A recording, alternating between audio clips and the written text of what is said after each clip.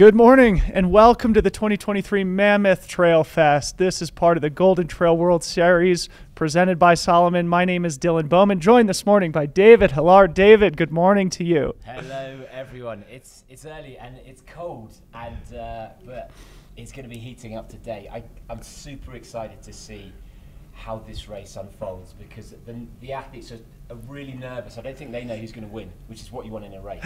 There are certainly some hot favorites in the field, but it is a wide open race today. And we are now about 23 minutes away from the start time of today's 26K, and this kicks off 3 days of race live stream here from the 2023 Mammoth Trail Fest. Today is the 26K, again, part of the Golden Trail World Series, which we'll talk about here in just a bit. Tomorrow, a 50K, and then finishing off on Sunday with the Dragon's Back Ascent, the equivalent of basically a VK to cap things off on Sunday morning. It is a beautiful but crisp day here in the Mammoth Lakes area. A beautiful, perfect day for some hot and fast racing off the front. In fact, we were going to look at the start line and see who's down there warming up, but no one's there yet. Normally at this stage, everyone's out and getting the hype, but it's freezing on top and there's crosswinds, and so I think that could actually play quite an important part of this race, because I don't know if the athletes have necessarily come out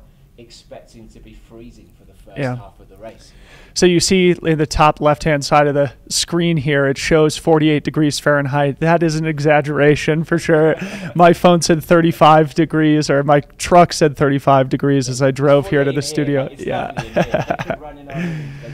But then we had Rod Farvard send a text here to our production team WhatsApp channel with a graphic from the top of Mammoth Mountain, which is, of course, the high point of today's race, and it showed 28 degrees Fahrenheit with a wind chill of 11 degrees Fahrenheit. So to our European viewers, maybe David can translate that into Celsius, but it is cold. In Celsius, that is bloody cold. Yeah. So, well, tell us about this course, because I've seen parts of the end of it. I've seen parts of the beginning, but for for someone who hasn't raced it before, it's new to the series.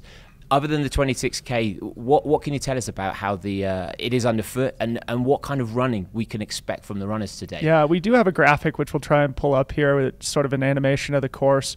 But we've been talking over the last couple of days about how it's sort of similar to Sierras and All in that it has a lot of fast miles in it, but then obviously, just like all the great Golden Trail races, it does have ample vertical stuffed into the 26 kilometers on today's race course. So fast miles to start, then a really brutal climb up a local test piece that is affectionately known as the Dragon's Back, and then off the top of Mammoth Mountain at 11,000 feet. That's the high point of today's course. Then they have a screaming fast descent all the way back down here into the heart of Mammoth Lakes, California, not far from where we sit. So it's a great course. I mean, and if we think of our runners, I mean, if we look back to Sierras now this year, Remy had stomach issues. He was sick. He couldn't finish. Philemon, who didn't do well at Pikes Peak last week, he blew apart the field in the second half with his pace. I think the question today in the men's is going to be whether Patrick and Remy can get far enough ahead. And we've never seen Remy and Philemon truly head-to-head in their pace. We don't know who is going to be the faster person on these descents. In the women's, like Judith has come second in Sierras and Al previously. When she was injured, that was her race that she crashed out on. But are there going to be any American runners that we've not seen on the Golden Trail this year that you think can be starting to upset the cards and really challenge them? Yeah, a couple really interesting Americans. Number one, Anna Gibson, who finished third at Pikes Peak Ascent just last weekend. Sort of a breakthrough race for her, but very young, just fresh out of college. She was born and raised in the Jackson Hole area of Wyoming, so very much familiar with mountainous terrain, but she also has the pedigree of being a Division I track and cross-country racer at the University of Washington. Of course, she showed that she can compete with the best last weekend at the Pikes Peak Ascent. So very interesting young athlete who I'm sure is going to have a very bright future in the sport, both on the Golden Trail Series and beyond in future years. And then, of course, local legend Danny Moreno, who we were talking about before we went live here. She obviously has a lot of experience on the Golden Trail World Series, although she hasn't done many of the races this year from memory. She was pouring her heart into OCC as part of the UTMB World Series just a few weeks ago, and unfortunately came down with an illness during race week and had to DNF. So as we were just talking about, she said yesterday she's going Hail Mary mode today. So Danny Moreno is sure to put on a show. And because, I mean, we last saw her properly on the tour, Mont Blanc Marathon, and in that race, that was last year, she went out a bit too slow, and I think she came third overall, but I think she felt that was the race she potentially could have won against Sarah Alonso. Since then, she's had a run of bad luck. She had bad water in Madeira, virus at CCC, ACC. Do we get a sense of what kind of raw pace she's got on her at the moment? Is the fact that she's been concentrating more on ultra, will that slow her down today, or do you think she's actually got that top-end race speed still? I don't think so. I think it was at Boston this spring. She ran 2:38 for the marathon, so she absolutely can rip the fast miles for sure. She obviously has a lot of course knowledge here, living locally in Mammoth Lakes, and she's motivated, right? And that makes a huge difference, right? She's put a lot into preparing for OCC. Like I said, that went sideways for her, and after that happens, for any professional athlete, you are looking to avenge those disappointments. So she's looking to do so here on home turf today. And I do think there will be an advantage to knowing this trail. It's not very technical, we'd say, from a European point of view, but actually, if you're running down it, there's lots of stones. Danny described it to me as kitty litter. Yeah. And so if you're not focused, and if you will fall over, you will turn an ankle, and that could slow some of the athletes down. And so the fact that Danny knows this course will mean that she can flow through that far faster. Yeah, and that's the beauty of trail running, right? Is like every course, every race is different, and no matter where you travel to, and when you get on the trail, it has its own unique quality to it, right? And the Sierra Kitty litter, as Danny calls it, is going to be a ubiquitous characteristic of today's race course and throughout race weekend. And we'll see a lot of it as they go up to the top of the Dragon's Back, where there's a lot of that soft, pumicey terrain, so our viewers will get a sense. As we look down at the start line here, people are starting to congregate. The energy is starting to increase here as we are only about 17 minutes away from the start. I think we've got around 700 runners today who are going to be taking on the 26K, 1,500 across the weekend. So it's a good field for a second year of a race. Exactly. So just to give a shout out to race director Tim Tollefson, Mammoth Trail Fest was a vision that he had for years and years, living here locally. And one of the things we were talking about yesterday too is, David, living in Europe, many of the Golden Trail World Series races and races like UTMB really involve the local community and really come straight into town. Tim has sort of tried to execute that vision here locally in Mammoth Lakes. This start line for our viewers here is right in the center of the main village of Mammoth Lakes. So it really is activating the local community and involving the local community. There's a lot of peripheral events beyond the race weekend. And the fact that, like you said, 1,500 runners came here for just the second edition, it makes it one of the biggest races in North America by participation already and only its second year. And for me, Tim needs to work on his foundation story. That's the thing he's missing. You talk about Pikes Peak. That was a race where a doctor wanted to prove that smoking wasn't good for you. And so he sent some people up the mountain. The ones that didn't return were the non-smokers. So Tim needs to almost work back and try and think of some crazy story that he can then weave into that narrative. And people love stuff like that. Yeah. So, I mean, if you've got any suggestions, message us in, because we can take your ideas, and it could be the future story of this race. Yeah. That is sort of a ubiquitous storyline across a lot of different races, that the origins of people sitting in a bar saying, I bet you can't run up to the top of the mountain and back in under 2 hours or whatever, for example.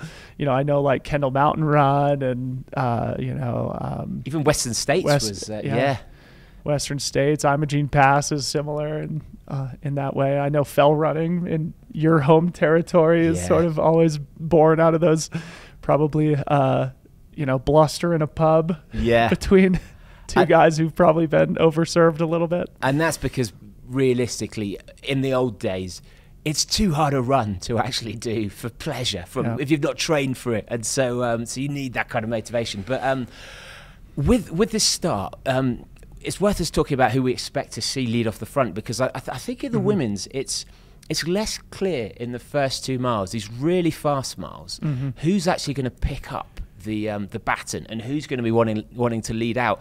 We've mentioned Anna Gibson. I mean, she's got I think a 4:11 1500 meter pace, but as such a young runner, it's not often you'll see someone just think, right, I'm confident enough to actually lead out from the front. And so it's going to be really interesting to see who actually who's got their confidence up and who's got the best pace over the first 2 miles, because that could really be.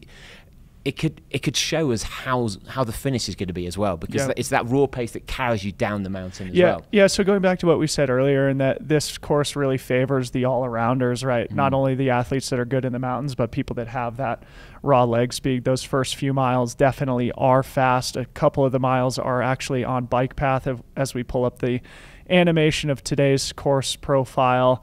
A really cool thing here. So again, you leave the center of Mammoth Lakes, California, and you rip up the road, then hit a bike path for a couple of miles before dropping onto a fire road, climbing up a fire road, and then ascending the Dragon's Back up to the top of 11,000-foot Mammoth Mountain, which you see there. You sort of go off the backside before traversing around back to the front side of the mountain, and then you're cruising super fast on non-technical trails all the way back to where we sit here, David. So 17 miles or so, 26K, about 3,700 feet of climbing in today's course. And like I said, it really does favor the all-arounders. And that climbing, it looks a lot steeper than the descent. What kind is that switchbacks? Is that technical? I mean, is the soft sand to run down can be horrible running up. If you're sliding away underneath it.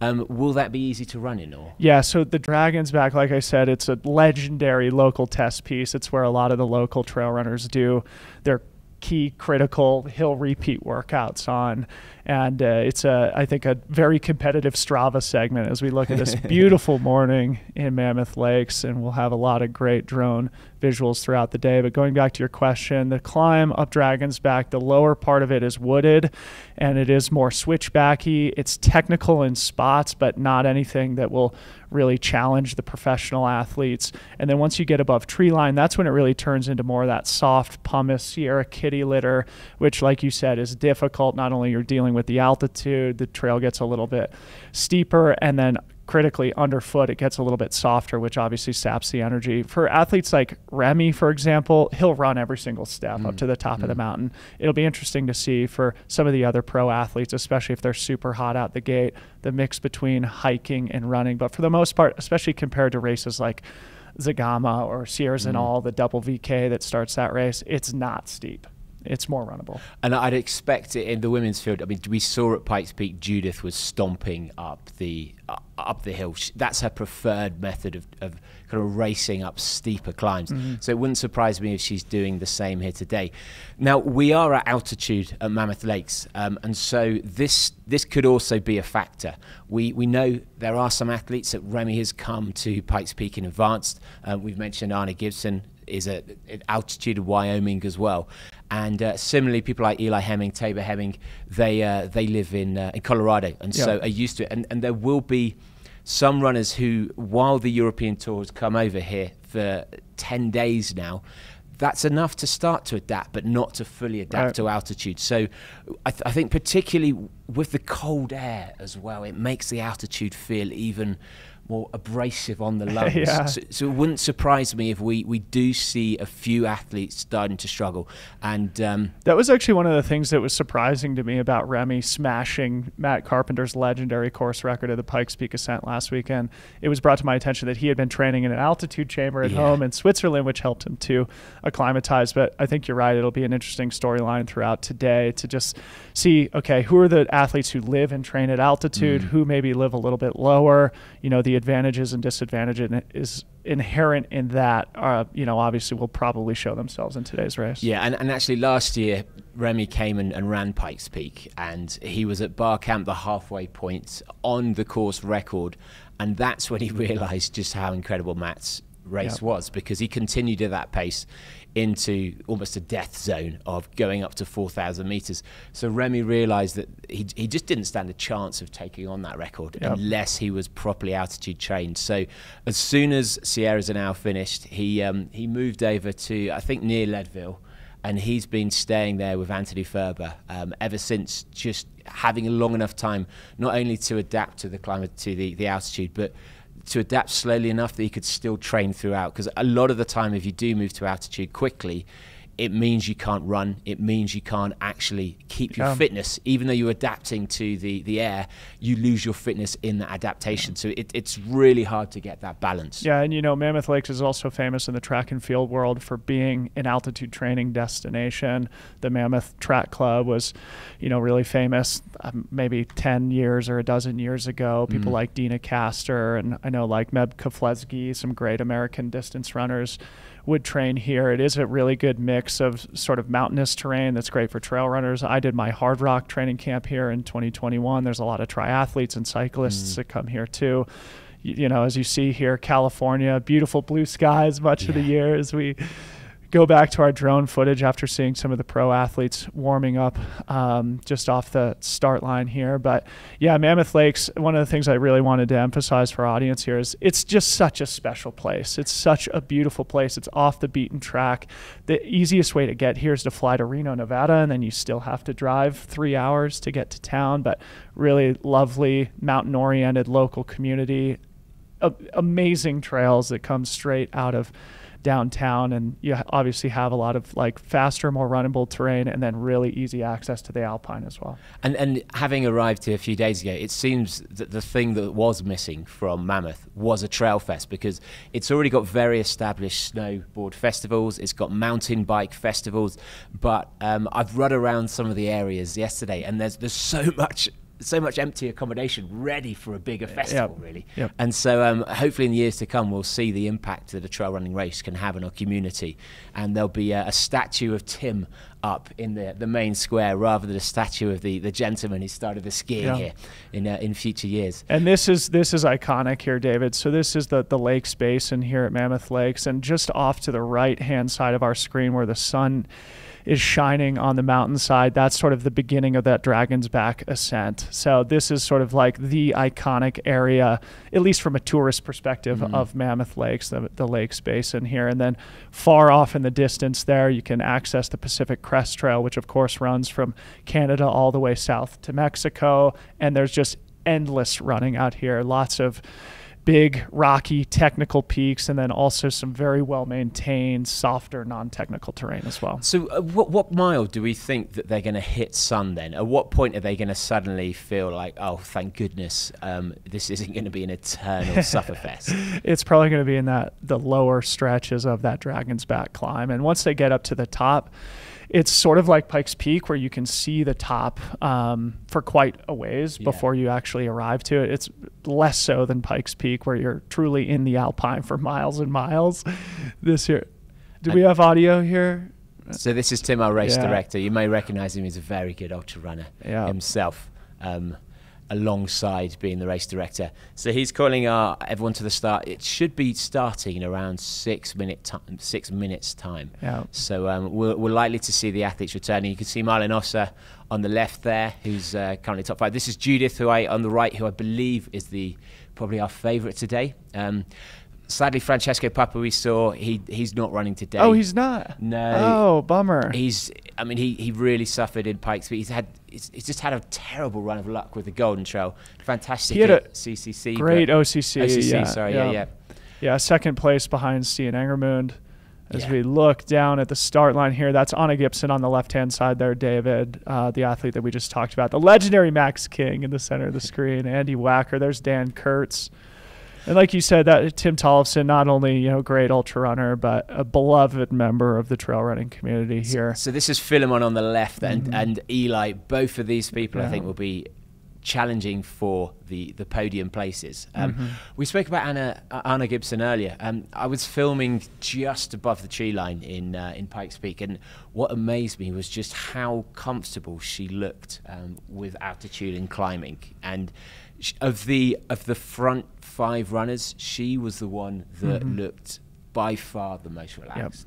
And she, like I said, just graduated from college a little bit earlier in the late spring of this year. And it's really interesting now, David, to see athletes like Anna Gibson. We also have Mika Boudon-Rousseau in the field here. They're part of the trail team, which is endeavoring to provide access and support to younger athletes who are coming into trail running and really focus on the sub-ultra distance, which is really ascendant, especially here in North America. But to see the two of them get professional racing contracts with Brooks in their cases straight out of college just to do trail running, it's sort of a new thing that's sort of representative of this next generation of the sport. And actually that's probably the big difference between American runners and European runners. There is more support in an early age in Europe, and the fact that that's now changing means in kind of 2, 3, 4, 5 years time we're gonna see far more champions coming across. And also, I mean, if you think of Anna, she's got a 4:11. I think she came 8th in the nationals 1500s, and so the fact that she can do that and run trail as well is really the pathway to the future of American trail running.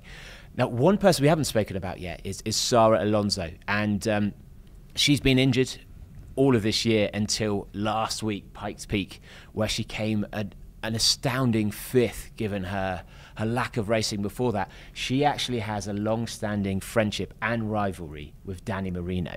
Yeah, we've been talking about that, and I was actually going to ask you to say a few words about Sarah Alonso, and is it Marilyn Osa, is that her name? Because she's sort of a newer name to me. I just followed her on Instagram like last week, and of course she had a great race at Pikes Peak as well, but she's a young up-and-comer. Yeah, I mean, Marlon's only 20 now. She is also from the Basque region, similar to Sarah, and Sarah has been Sarah's an encyclopedia for competition for her, because she knows everyone who could potentially beat her, and for a while she's been at saying Marlon's coming. She won the Mont Blanc half marathon 2 years ago, and last year came to our finals in Madeira, the national finals, and won overall, coming 5th overall amongst the Golden Trail as well, at the age of only 19. This race isn't ideal for her. She's a very technical runner.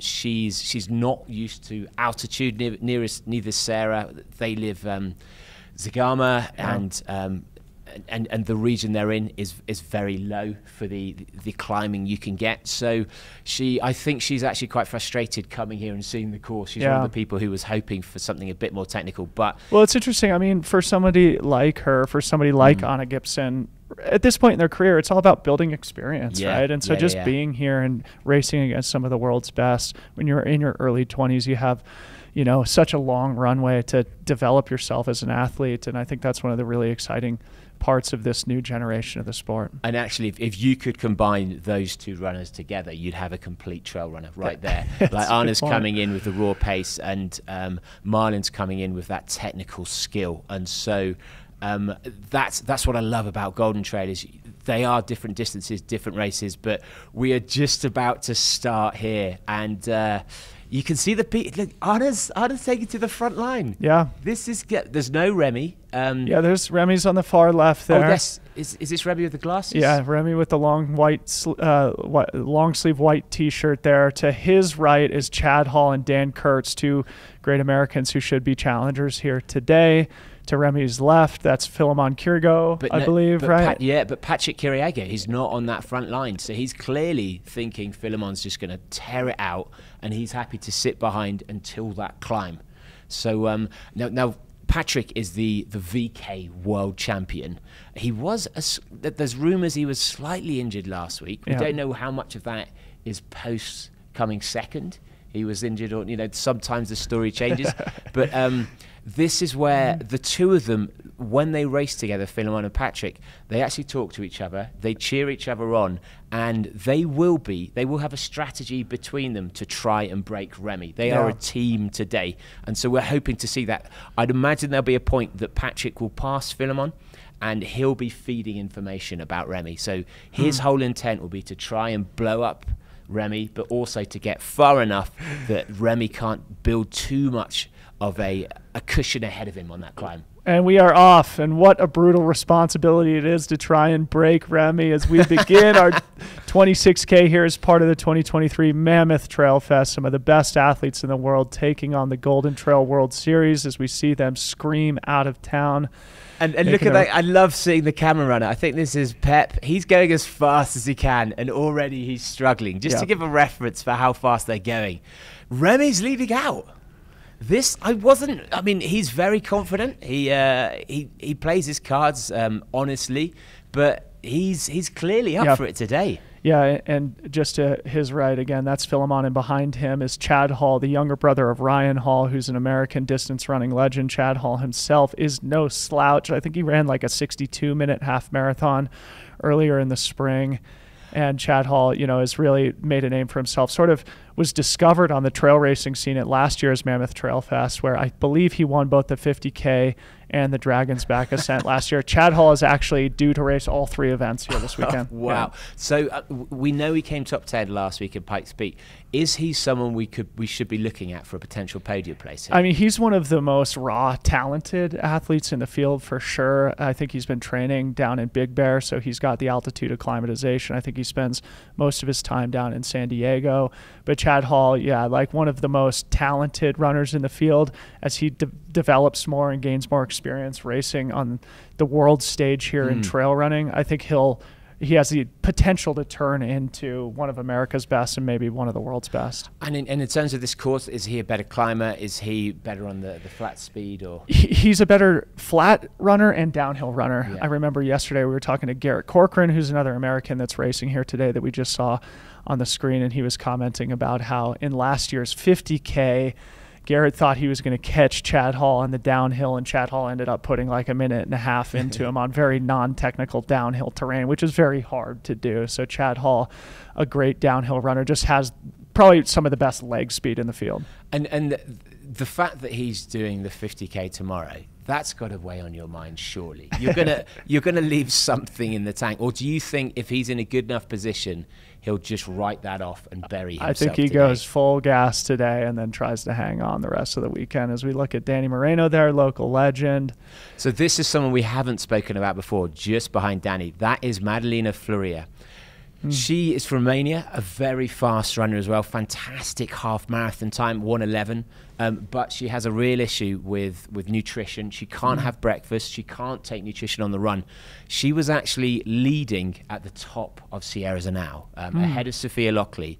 And she's someone who potentially could win today, but we're not going to know until right at the end because, again, she's not been able to take on nutrition this morning, and whether she can hold on throughout the course of this race without that nutrition, it will be the big challenge. Yeah. So again, here's where they intersect with the bike path, which will take them up to the Lakes Basin. They'll have a quick jog down to their left onto a fire road here coming up in probably 1.5 miles or 2 miles. Then they'll have a short climb, make their way through the campground at the base of Dragon's Back Ascent, and then the race will certainly be on as they cruise all the way up to the top of Mammoth Mountain, which, like I said earlier, is all the way up at 11,000 feet of altitude. But it is a beautiful morning here in Mammoth Lakes. If you're just joining us, that temperature in our graphic in the top left is inaccurate. It is more like 35 degrees Fahrenheit and much colder at the top of the mountain. I mean, the fact they can see the sun hopefully will give them hope that it's not going to be freezing for too long. Now, that was Judith on the left there. I'm just trying to see if we can pick out any females ahead of her. I saw Danny just ahead of her, so I would guess that Danny and Judith are sort of off the front of the women's race here in the early opening miles. One of the things we were talking about yesterday too, David, is that because the downhill is long, runnable, and non-technical, it's going to be difficult for people to make up time on their competitors on the downhill. Somebody like Chad Hall might be the exception to that rule there as we... Wow, this is wonderful camera work as we catch back up to the front of the men's race here. And there's already SALOMON a big gap. Yeah. Wow, they're really putting some distance in now. Yeah. The fact that Remy's, I wonder if he's intentionally on his shoulder or is just running his own pace. Typically, Remy will run to a heartbeat, to a heart rate that he knows very well. But Philemon has very much come out here to win today, and it wouldn't surprise me if he keeps up this pace significantly, even up the first bit of the climb, because he's not a bad climber. But we saw in Sierras now, Patrick, his compatriot, estimated that he'd need over 2 minutes at the top of the hill to be able to beat Philemon by the base. Slightly shorter course today, but it shows you his raw pace and downhill aggression. Yeah. As we look at Remy Bonnet, the Swiss champion, my friend Maël yesterday called him a thoroughbred, somebody who in the last 5 years has really turned into one of, if not the greatest sub-ultra distance athletes in the world. Remy Bonnet still with tons and tons of runway left in his career, also a world champion ski mountaineer. And I did hear that after he broke Matt Carpenter's legendary course record at the Pikes Peak Ascent last week, and that he said, I'm coming back next year and I'm breaking 2 hours. So it's going to be the trail running equivalent of breaking 2 for Remy Bonnet on the big hill in southern Colorado next year. That's what a $10,000 prize pot does for you. That's I mean, it's totally worth it. Interestingly, the way he's really had to change his training to try and adapt to that. We've mentioned the fact he's a schema runner. At the beginning of his career, he really wanted to be the best ascender in the world, and nearly all of his training was focused on that. But Sierras now is the one race left on his list. When he was younger, he wrote on his wall a list of achievements he wanted to do. One of them was win Zagama. That was his first one. One of them was win Golden Trail Series, and the last one is to win Sierras now. Yeah. And this year probably was his year to do that, but he's realised that he just hasn't had the flat out pace, the ability to descend fast enough, and even as he was getting a stronger climber, he was probably losing overall pace here. So here's where they intersect with this screaming fast downhill fire road. So is this Chad Hall taking to the front? No, I think they're just behind that lead duo of Remy and Philemon. But this is Chad Hall and Patrick Kipyego. This is a very solid top 4 here. And we're off to a very hot early pace. They're going to head downhill for maybe 3/4 of a mile or a mile before they start climbing again, also on a dirt road. So as you see, very non-technical, fast opening miles here. Going back to what you said about Remy, as somebody who's been in the sport for a long time and been a long time follower and admirer of his, like you said, he was known for a long time as being one of, if not the best pure vertical guys. And in the last couple of years, he's really turned into one of the best all-arounders. Clearly no weaknesses in his game, where in the past at races like Zagama, for example, well, he won that when he was young, but in races like Dolomites or whatever, he'd be the first to the top of the climb, and then athletes like Stian or David Magnini or whatever would come and pass him on the descents. He's no longer a weak descender. Remy Bonnet is truly the best athlete in the world at this point. Yeah, and Killian, before he went into Sierra de Now, he developed this thing called the VK 10K, where he'd run a vertical mile, he'd then do a 10K tempo run. Remy, back in 2021, tried this, and he had a 10K time of 31:30. This year, the big difference he's made, he did the same thing this year. He had 29:37 for his 10K, following a 32-minute VK. I mean, this was faster than Killian did his, and it just shows you that he's really focused on getting that raw pace up. And so in the press conference yesterday, he was so full of confidence that he'd said last year at Flagstaff, people thought they were going to catch him on the down, and he actually pulled away. And so I think he's going into today expecting to be leading at the top and leading by more at the finish. But he's never raced Philemon fully fit. So that's the big question mark here. And potentially it looks like Chad Hall could be someone who's got some really good raw pace to come in that second half as well. Yeah, absolutely.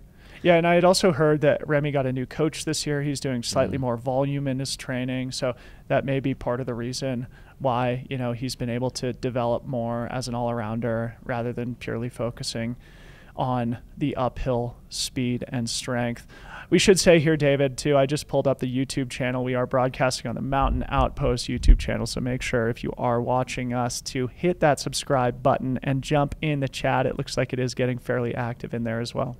And let us know where you're from. Which countries are you watching from, and who is your race favourite today?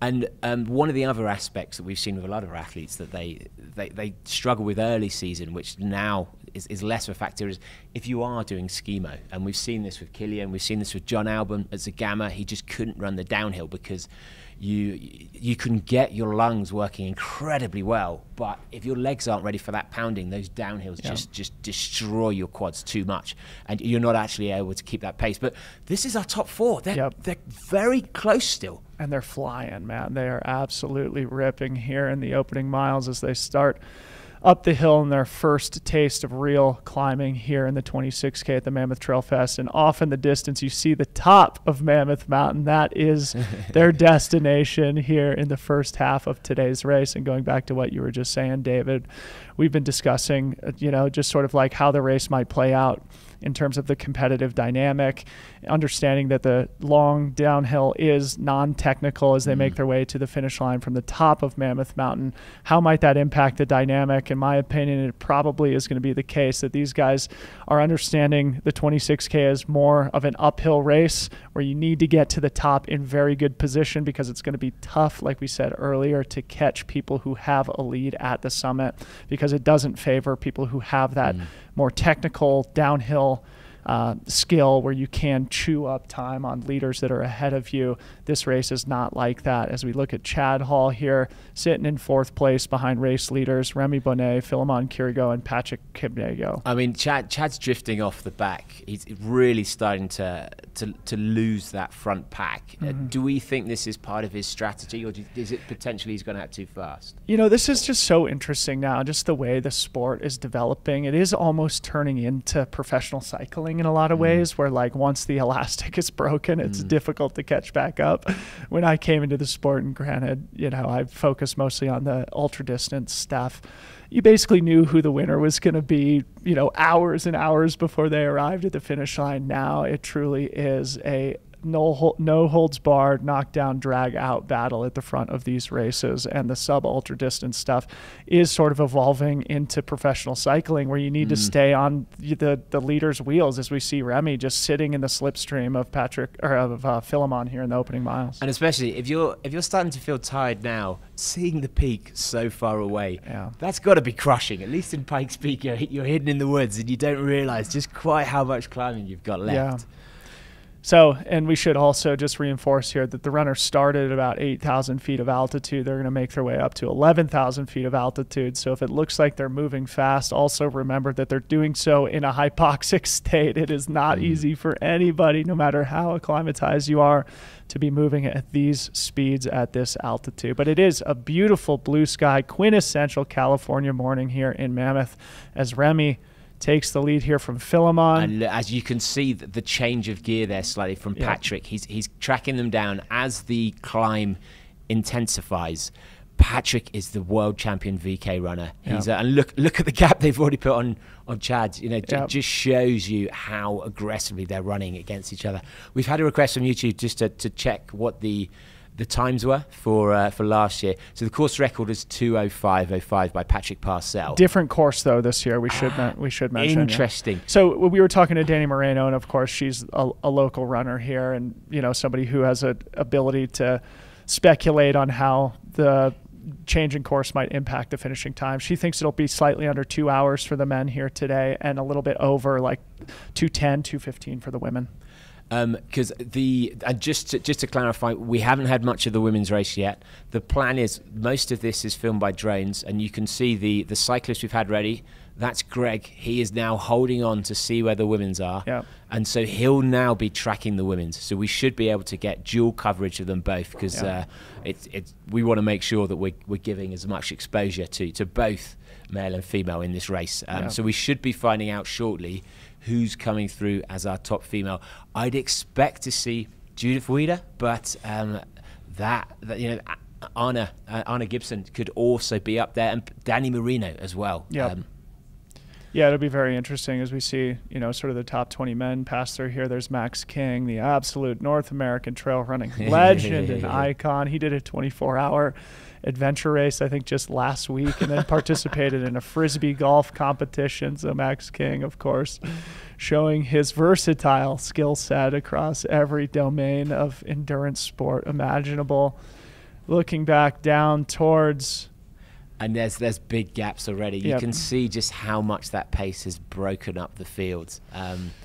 And other runners we'll be expecting to see coming through in the women's. We've mentioned already Malinosa.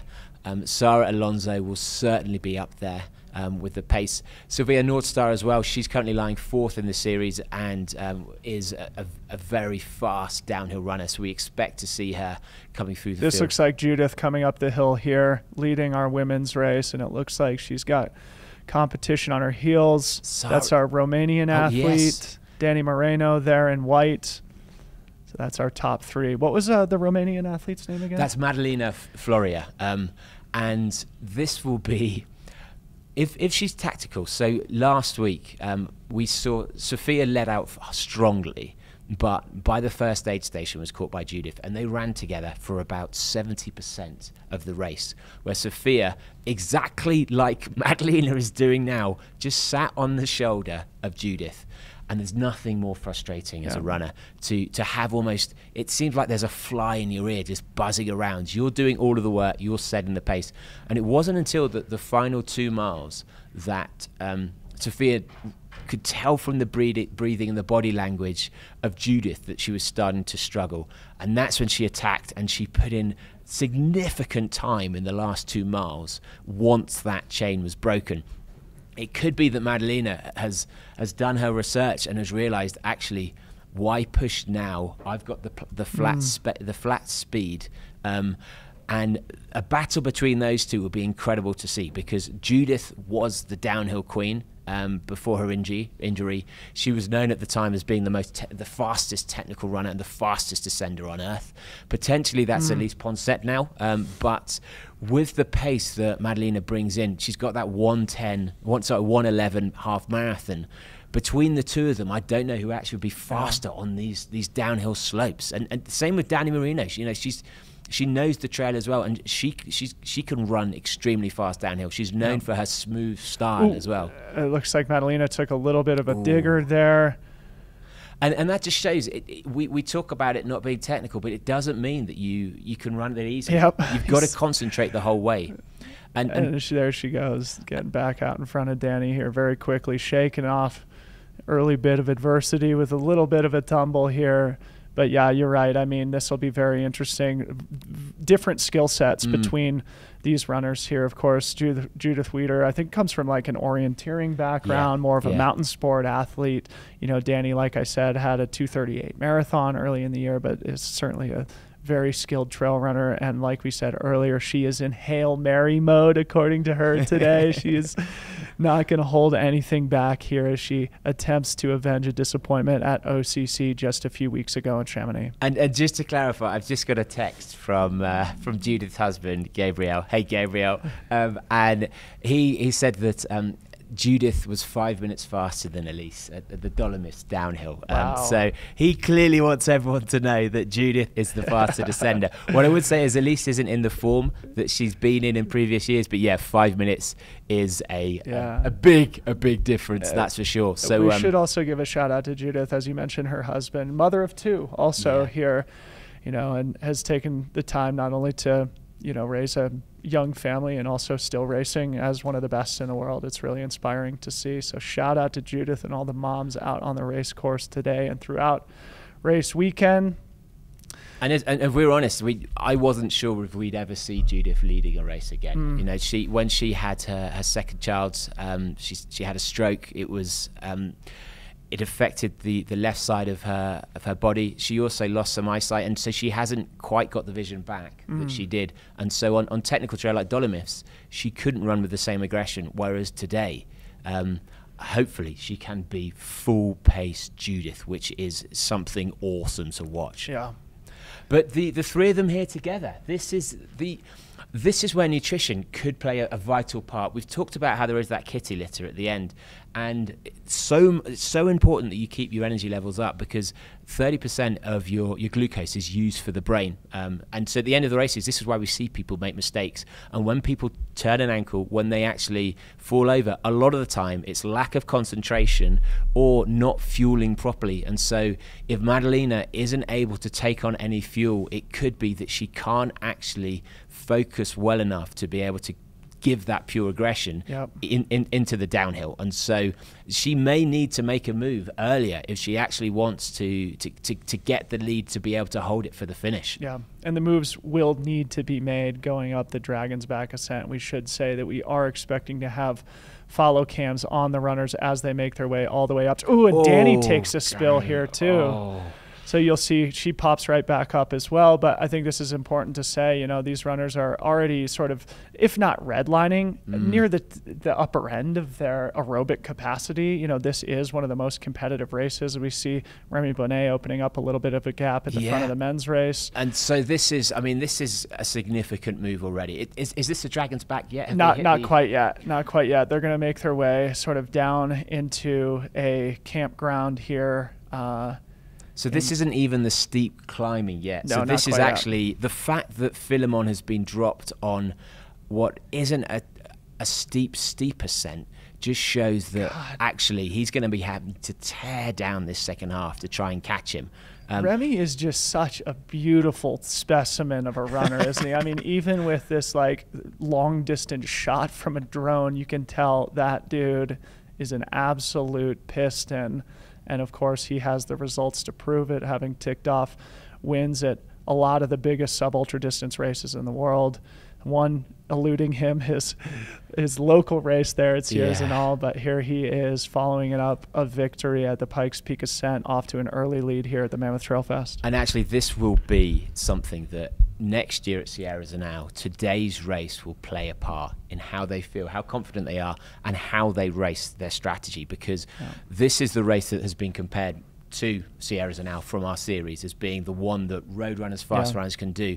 And if Remy can beat Philemon and Patrick here, he would have lost a bit of confidence after Sierras and now this year, and being able to take them on when they're in their prime and win will mean that he can go into next year and be able to race his strategy knowing that he's a better runner. And that is so essential when you're going into a territory which he wouldn't feel as comfortable at Sierras and now as he would at some other races. And so, but here now, and look at this opportunity to run, and look at that beauty. Yeah, a beauty and a little bit of a gap here for Remy. So basically they're going to be on this road here for probably only a quarter mile. He's going to take a hard right down through a campground which sits along these beautiful lakes in the Mammoth Lakes Basin before they climb up to the top of Mammoth Mountain via the legendary Dragon's Back. And that's a decent gap there already for Remy.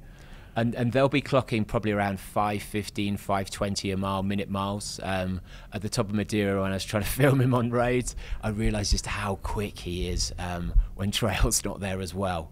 So that's why we're using drone, because trying to run, you can film these athletes reasonably well when it's steep, uphill, but when it's as fast as it is here, even some of the world's best athletes can't film them properly.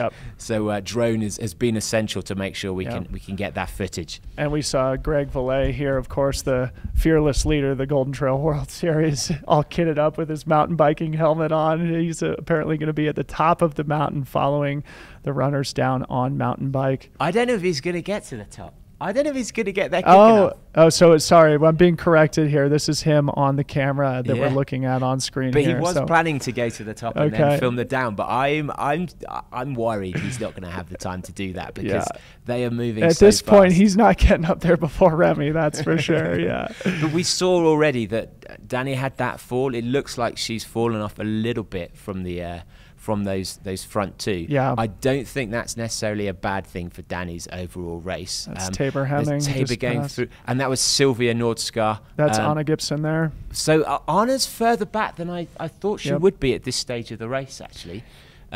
She did say to me last Saturday night when we were all out together that climbing in altitude was what really favoured her. So it might be that she's holding off until she hits the dragon's back before she makes her move. Super interesting. And yeah, we talked to her yesterday in our pre-race elite athlete interviews, and she was saying that there's Alicia Shea. We should come back and talk about her too, Alicia Vargo. But what I was saying about Anna is that she came down with a little bit of an injury after the Broken Arrow Sky race, which was in June, where she had back-to-back great races in the VK and the 23K, was injured for much of the summer. So she was a little bit surprised about her fantastic third-place performance at the Pikes Peak Ascent last weekend, but she also made the point that, you know, climbing at altitude is sort of her strength. So we'll see where she sits when we get to the top of Mammoth Mountain and where she takes advantage of that big climb up the Dragon's Back. Coming back to Alicia Vargo, she was one of the stories of the Pikes Peak Ascent last weekend. Obviously a former pro road and track racer, sort of in her 20s. Left the sport for 6 years, had a family. Her husband, Chris Vargo, was also a professional trail runner for a long time. The two of them, beloved members of the community, but took a back seat to sort of start their family, now have 3 young children. And Alicia Vargo, I should say, coming back from 6 years hiatus from racing, taking home a really proud 7th place at the Pikes Peak Ascent last weekend. And I know she's excited to try and crack the top 10 here again today. I mean, if your comeback race after that amount of time off is 7th, you've got to be, it's amazing. You've got to be tasting the podium within like a few months. Yeah, right? it's you like, know the opportunity's there. If you come back from a 6-month injury, for example, you know, it takes you a couple rustbuster races to get back to form. Not so much for Alicia Vargo, 7th place at the Pikes Peak Ascent and following it up after 6 years off, 2 races in 6 days here in the top 10 or so in the lead of the women's race. It would be great to interview her afterwards, actually, just to see how her legs are actually after the day, because it does take a long time to get your legs weathered for back-to-backs, that's for sure. No so kidding. we're just trying to figure out who we're seeing here. We don't think this is the top 3 we're seeing. No, in fact, this is significantly later. So Remy and the top 3 have already come through here. It's harder to tell who these gentlemen are. But looking back, when we saw Anna and Sylvia go through, just behind them was Marlin Osa. She's currently sat in 4th in the series. Sylvia's sat 3rd in the series. And Marlin knows that she needs to finish top 10, but ahead of Sylvia today to move up to 3rd overall. And so the fact that they're so close together is, I think Marlin has probably got that game plan of just tracking her until the hill and trying to then... That looks like Danny screaming down in the lead of the women's race. Yeah, that's Danny Moreno there running through the parking lot, and it looks like followed closely by... Is that Judith in the blue? Judith in the blue has just taken the hairpin, followed by our Romanian athlete, whose name I will remember here Madalina. Shortly. Wow. Madalina. So Danny not only has maybe the adrenaline from that fall. Hail Mary mode. And this for Judith will be concerning because she doesn't really know Danny that well. She'd have raced her once in the 2 years ago, but it was the season that Judith had her injury, pulled out Sierra's now, was when Danny suddenly stepped up. And so she will know her name, but she won't know about what her strengths are, and that is concerning as an athlete. And look at this gap they've got here now too. So we do believe that the top 3 in the women's race, as we lose our picture here for a second, switching cameras again, beautiful drone footage of the lakes basin here in Mammoth Lakes. Top 3 women here so far today. Danny Moreno, local legend from right here in Mammoth Lakes, followed by the Swiss champion Judith Wider, and our Romanian athlete who's Madalina Floria. And Floria. I think the concern would be the fact that Danny's leading now and she knows these trails. She's going to be pacing to perfection. She's not going to be going out too fast because she'd have run this course. She knows the distance. She knows how she's feeling. And so the fact she's leading now is ominous if you're trying to chase her down because she's running at the pace she knows she can run to the finish. Yeah. And she's been such a consistent runner in sort of the sub-ultra distance category over the course of the last several years. She's raced on the Golden Trail World Series for at least 2 or 3 seasons at this point. Her main focus this year was at OCC, where she was 3rd place back in 2022. Again, she had a disappointing DNF there, but she's been 3rd place at the Mont Blanc Marathon. And one of those athletes who I think is looking for that trademark breakout victory, right? Yeah. After many podium performances, getting a win here on home turf for Dani Moreno would be really, really special. Especially against someone like Judith, who there's almost a top tier layer where you've got people like Sophia, you've got Nienke, you've got Maud, and Judith is in that top tier. And so to be able to, if one of those runners isn't around, that's your opportunity as someone to smell that victory. But the fact that Judith is here, and the fact that Judith is clearly running well after a Dolomites and after a Pikes Peak, this would be a major scalp for Dani. Yeah. And one long overdue, to be fair to her. She's had a huge run of bad luck. She drunk the tap water in Madeira, and that then meant she was out after day 2, being sick, having an IV drip, when she was sure she was going to peak in Madeira, and just small mistakes like that can be devastating on a season. Yeah. So we see the runners here. They're sort of passing through that campground I mentioned. There's no doubt that Remy at this point is on the lower stretches of the Dragon's Back ascent, making his way up to the high point of the course. There are, of course, 700 runners in today's race, so front, middle, and back of the pack are all worthy of admiration here on a beautiful California day.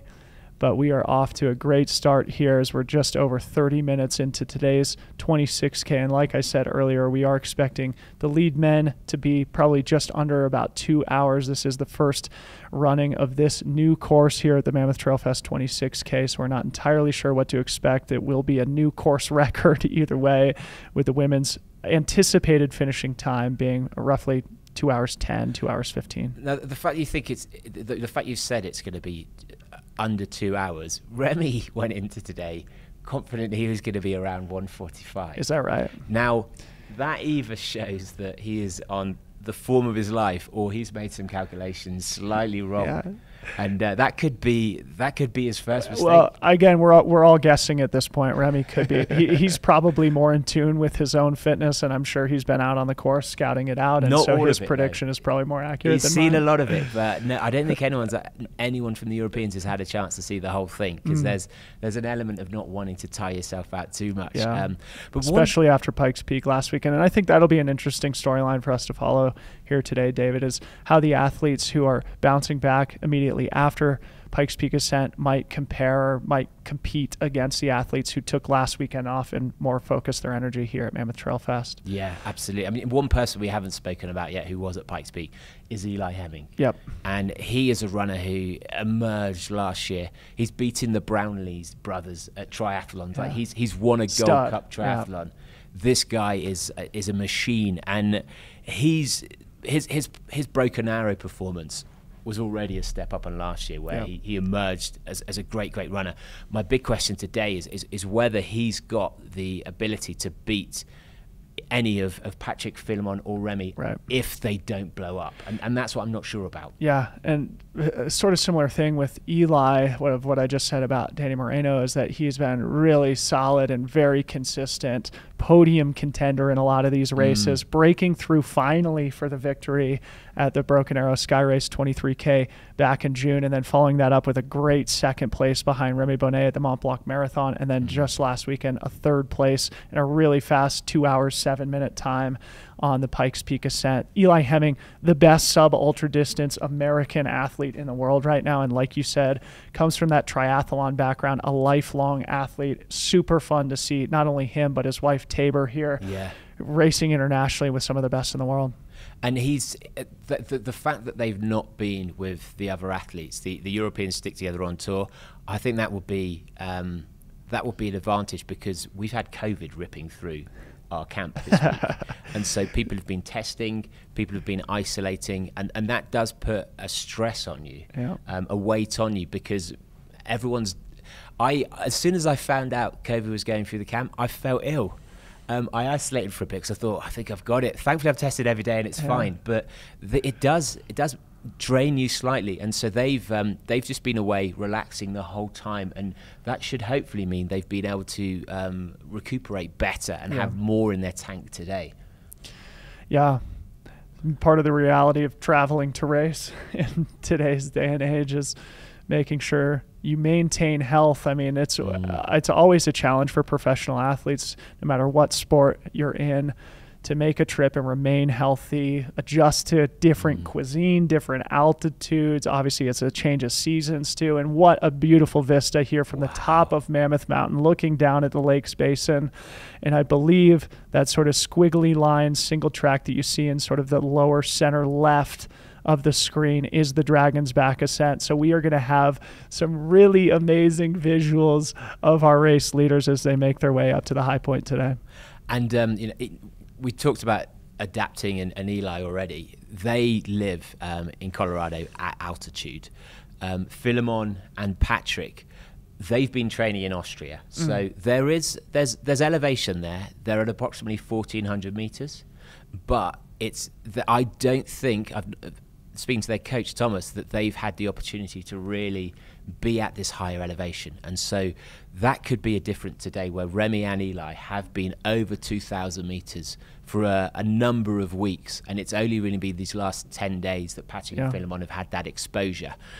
We saw Patrick fall off significantly by 4 minutes, 3 minutes extra in the last 3 miles. I was just going to say, last weekend, just to your point, to reemphasize it, Remy had like a minute and a half with 1 mile to go at the Pikes Peak ascent. It ended up being 3 minutes and 45 seconds, meaning he built up an extra 2.5 minute gap in just the last mile or so in last weekend's race. Part of that could be fatigue. A lot of that could be that he was just more altitude acclimatized, going up to 14,000 feet at Pikes Peak last And there was weekend. an element as well where Patrick and Philemon have never seen snow before. They've never run on snow. And coming into the race, one of their teammates had lost a race within a mile midway through as soon as they hit snow. So they came into it almost with a doomsday story in their head of how hard it was to run on snow. Thankfully, Pikes Peak, it was actually quite a lovely trail underneath, and if anything made the kiddie litter kind of slightly firmer.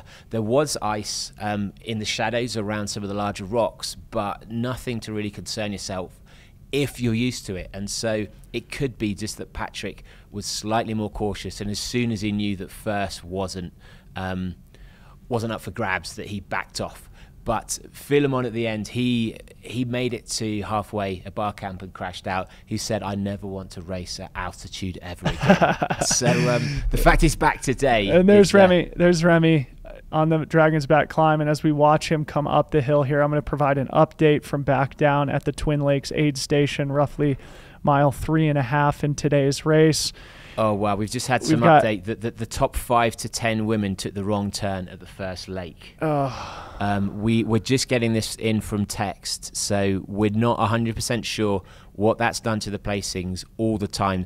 I mean, the fact it's all of them is a good thing in some ways, because it means that it's only really going to affect runners through 6th and 14th for places probably, but still it's going to be incredibly frustrating for you if you're a runner. And actually this is where maturity and having a cool head really comes into to play, because that will affect some runners more than others. And we've mentioned already about Madalena and the fact that she's not been able to take on nutrition. The longer the race goes, the bigger a disadvantage that is. But here's Remy. This is the Dragon's Back now, I believe. It is. This is the Dragon's Back, and this is really the only technical part of the course here today. And going uphill, the technicality typically won't slow down runners of Remy's caliber, that's for sure. Going back to the updates that we had down at Twin Lakes, I'll just go through the top 10 men here. We had, of course, Remy Bonnet in the front, followed by Patrick Kipyego, Philemon Kiriago in 3rd, Chad Hall in 4th, Eli Hemming in 5th, Roberto De Lorenzo, another Swiss athlete, in 6th, Sam Hendry, a great athlete we should talk about, in 7th, Mika Boudon-Rousseau in 8th, Daniel Osan, Spaniard, in 9th, and Alex Garcia Carrillo, another Spaniard, in 10th. And Mikael is one of the athletes you mentioned earlier to me as an up-and-coming runner. Totally. How well do you think he could do today? Like, do you know enough about his strengths and things? Because he's already sat in a very good position here. Yeah, he I know trains here in Mammoth Lakes quite often, so he should be acclimatized to altitude. Also one of those athletes who's fresh out of college. He raced at Stanford University in the Bay Area collegiately. He's part of the trail team that Andy Wacker has stood up to try and give younger athletes some more resources and structure and support to build careers within this sport. He was third place at the Broken Arrow Sky Race 23K behind Eli Hemming and Chad Hall. So even though he's young and inexperienced, certainly worthy of racing at the front here today. And there's no sign of Philemon or Patrick, at least that we can see here from our drone camera. Going back to the women's update through that 3.5 mile checkpoint, again, it seems they made a navigational error shortly after this. So these results or these standings could have adjusted since then, but we had Dani Moreno out front, followed by Madalena Floria from Romania in second, Judith Weider in third, Tabor Hemming in fourth, Sylvia Nordskar, Norwegian, in fifth, Anna Gibson in sixth, Giselle Slotboom from Utah in seventh, Sarah Alonso in eighth, Ali Ostrander in ninth, and Malin Osa in 10th. So very strong top 10s in both the men's and women's races here. And Ali Ostrander's up in there. She's been someone who I've been wanting to see run on the Golden Trail for quite some time. She's got the record at Mount Marathon, which is an infamous race. I mean, it's insanely short up and down 5K. And she was at Pikes Peak. Didn't really perform in the way I was expecting. She came to the Dolomites and had, I think, potentially a COVID issue, got there and couldn't run. So the fact she's up in top 10 at the moment is great to see, because she's someone who I think has the potential to be a very good runner as well. And here's the string of lead men as they make their way up the Dragon's Back. Remy Bonnet already has a fairly comfortable gap here on the lower half of this critical climb here on today's race course. I think that was Chad Hall that we saw, but I am only guessing there. It's difficult to identify. Eli, I think Roberto Di Lorenzo is at the back. I think Eli Hemming is slightly ahead. So if they maintain those positions, it was Chad Hall followed by Eli Hemming and Roberto Di Lorenzo in 4 through 6 at the last aid station. And Roberto is someone who I don't think Eli's aware of, but I asked Roberto when we were in the car, like, who is your rival? Who is the person on the tour? He said Eli Hemming, and that's because they are, I think, 3rd and 4th in the series currently. Right. And Roberto Di Lorenzo, he's a very good climber. He was 6th last week, just behind Joe Gray at the Pikes Peak Ascent. So very strong performance from him. He's been around for a few years, but this year he's really stepped it up. So in the Dolomites, he came 9th in the VK World Champs.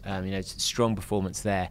But in the Dolomites run, there was a group of 4 of them, including Stian Angerman, world champion, and Roberto dropped a 2:47 kilometre, last 2 kilometres to take 2nd place. So this is someone who can climb hard and run extremely fast. So very cool. The looks like only 26 years old too. So another one of these just super promising young athletes on the Golden Trail World Series. Yeah, and the fact that him and Eli are neck and neck, that could be a beautiful race on the downhill. Yeah.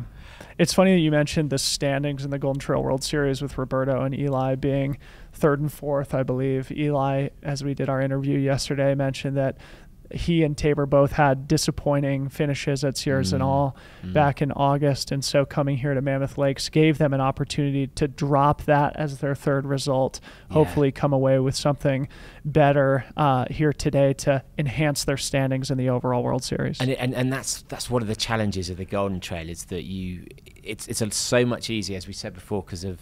Here's Dani Moreno here. So this is likely our women's leader here in the lower stretches of the Dragon's Back ascent. And I believe this is Rod Farvard with the camera on her. And a great friend of Dani Moreno's, Rod Farvard, also a very strong local runner, just coming off a finish at UTMB. He was saying yesterday that it's going to take everything he has to hang with the lead women up the Dragon's Back ascent here today. But it's great he's doing so with his good friend Dani Moreno. And we've mentioned how... the data coming in from the report from the field is that some of the top 10 women went the wrong way. You have to assume that Dani Moreno would have gone the right way, right? So the question is whether how many of the group behind her went the wrong way, and if Judith and Madalena are still tracking, or if they've suddenly had to catch up a lot of meters.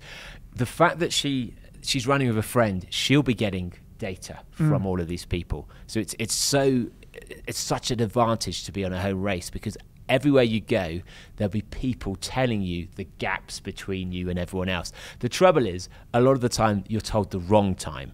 And so people are trying to be as useful as possible, but she'll know which individuals, as she passes, are the type of people who are the kind of data analysts of her buddies, right, who will be actually giving her a split.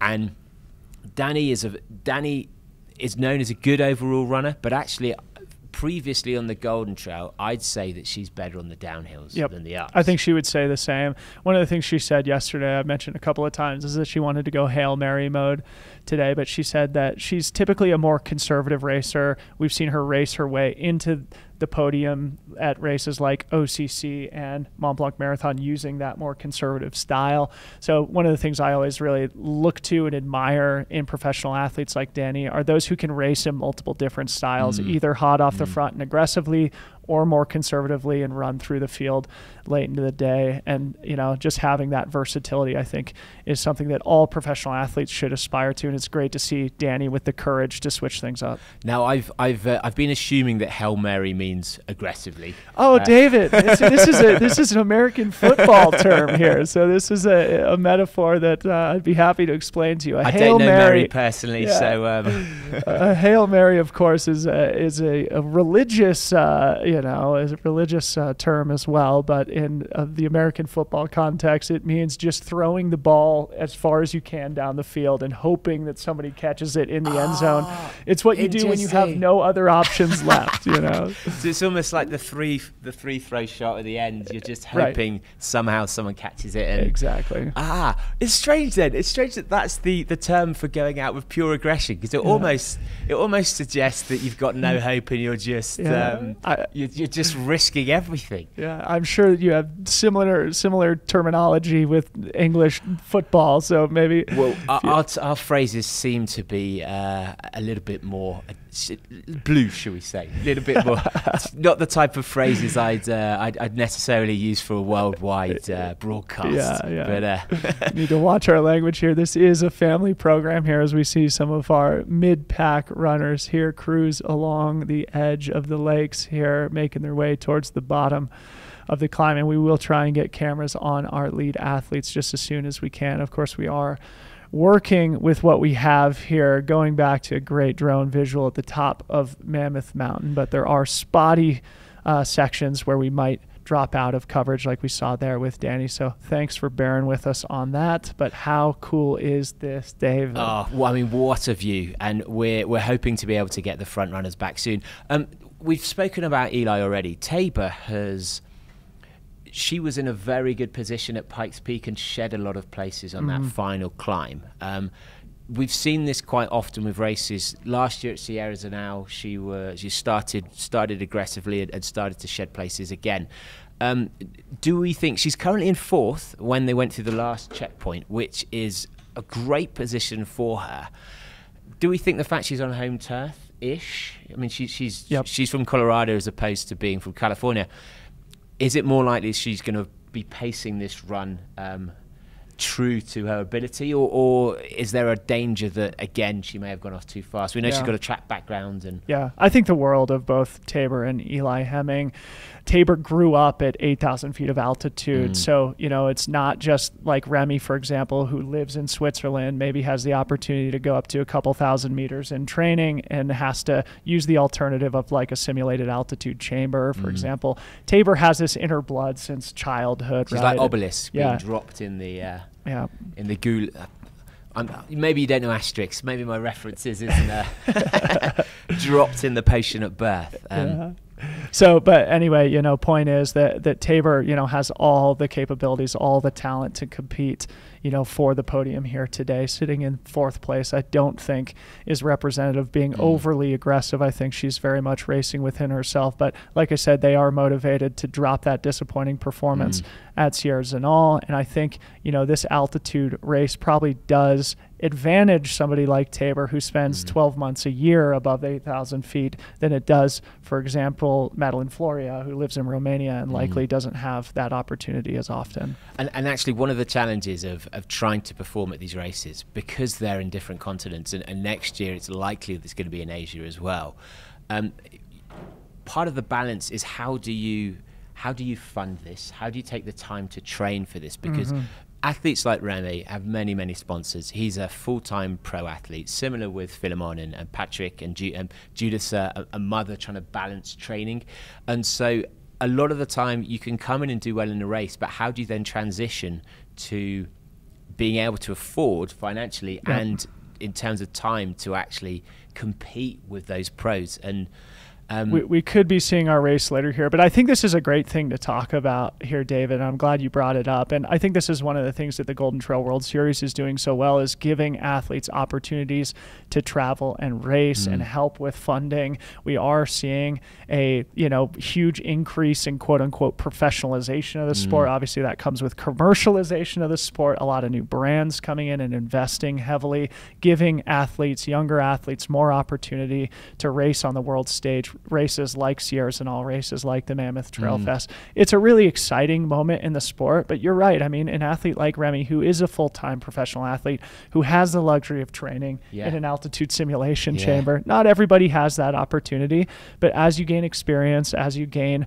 positive results in your career, those are the type of opportunities that you get, and it only helps to increase your professionalization and ideally increase your capabilities as an athlete. Yeah, and with something like Sierras now, if you travel over from the States to it, it's very hard to perform, because it's until you've done that race, it's quite hard to comprehend just how fast it is and that road runners can win it. But Golden Trail, if you come top 10 in a race, they'll give you full funding for the next race. And so if you come top 10 in the series, you then get full funding for the next series. So all expenses, your travel, your accommodation. So if you're someone like Tabor traveling to Sierras now, I can't remember if Eli was top 10 in the series last year. I believe he was. So he'd be fully funded, but she'd be having to pay a lot of her expenses. And so that adds that pressure. This is another good point, and I'm glad you brought up Eli and Tabor, because they, in their first running of Sierras and all, they fully self-funded it, and they viewed it as an investment in their own career. And I think that's such an important mindset for young athletes to have, to give yourself that opportunity, even if it means you have to break the piggy bank a little bit or borrow a little bit of cash from mom and dad. Give yourself that opportunity. Don't wait for a brand or for a race series to come and present you with an opportunity. Make a bet on yourself, and I think that's really paid off with them now signing with SALOMON, being full-time professional athletes. That was a result of them betting on themselves and investing in their own careers. So. Yeah, but with that comes that additional pressure as well. If you know you've spent $3,000, $4,000, $5,000 on a race, you need to perform well at. And it's quite rare in Eli would have had this time and time again in his triathlon career, but most runners haven't had that make or break scenario where you think, I've risked everything on this race financially. If I don't perform well here, it's going to take me another year to build up the cash to be able to then take that risk again. Yeah, absolutely. So, but it is great, and I think this is a really exciting moment in the history of the sport, David. Athletes are really getting a lot of exciting new opportunities. Brands are really helping to invest in their careers, and the sport is really benefiting. I mean, we're seeing this here, Mountain Outpost and their whole team putting on a lot of fantastic live streams here in North America. The Golden Trail World Series has done a great job just sharing the story of what makes trail running so special throughout the summer. And then, of course, like UTMB, that whole week of live broadcast was absolutely spectacular as well. Those are all things that have been made possible by this increase. Is this a runner? Is that a runner we see? I don't believe so. They're moving quickly, but this seems a little bit early to be at the peak. Remy, luckily, is easy to identify because he has not only a beautiful stride, but he's wearing that bright white long sleeve t-shirt. So we should be able to ID Remy coming up the hill.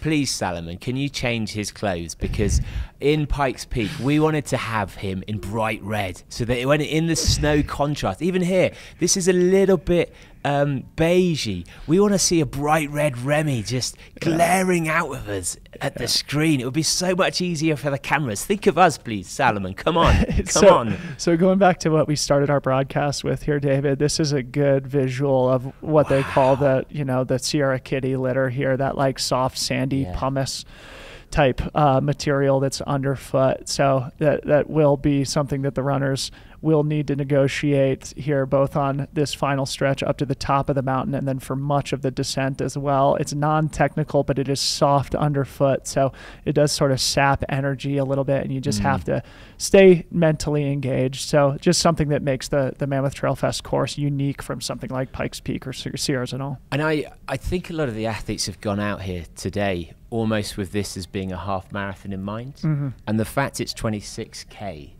4K extra is actually a considerable amount extra when you're really tired and your energy's gone. And so, as you say, the fact that it is draining as well, this will really start to play on them towards the end. And if you become tired, as we've mentioned already, that's when you start to lose focus. And that's when you can start to have falls. And we already saw Danny and Madalena fall where there was no obvious reason for them to do that other than potentially catch. It's often when you see a camera person in the distance or someone you know, you look up and you just lose that concentration. And so that will be the big challenge on this downhill as they grow tired, as the kitty litter starts to drain their legs, is can they keep that focus? Because without that focus, you can't run at the speed you need to. Yeah. We should see Remy here any second if my rudimentary math in my brain is accurate.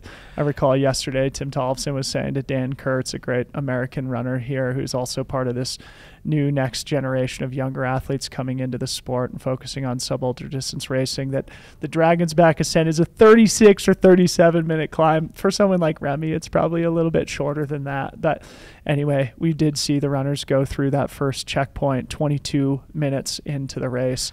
So, we should start to see Remy up here soon. I checked on Strava. The course has changed, as you say. It was 1:15 by the peak on Strava for Patrick. So that gives us, well, that's got to be wrong for today, because we're coming up to 55 minutes now. And I would guess probably 5 minutes until we start to see the runners at the top of the mountain, which means we probably should see them in our view here pretty soon. But again, that's just a guess. And is that Remy there? It looks like a white dot cruising through the bottom center of our screen here.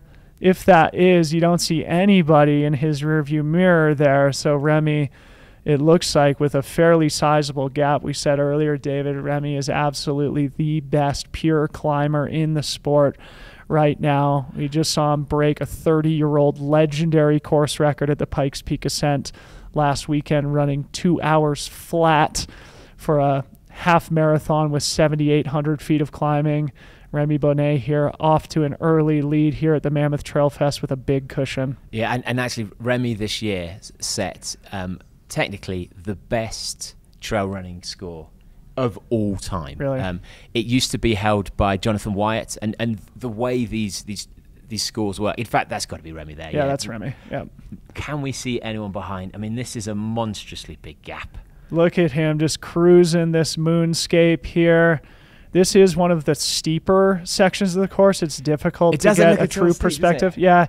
I mean, it's still, like, from Remy's perspective, it's runnable, obviously. It's sort of like Pikes Peak, but by North American standards, like, this is something that would put a hurt on any mortal trail runner for Remy. It's just another walk in the park here. But what a beautiful moonscape here as Remy Bonnet, showing no signs of weakness, cruising up to the high point, which he should crest here in the next couple of minutes. And we do have an on-course correspondent up there, Maël Backhausen, who will give us the on-the-ground perspective here in just a little bit, so don't go anywhere. But as predicted, Remy Bonnet here in the hot early lead here near the top of the mountain, which he'll reach in just under an hour, it looks like.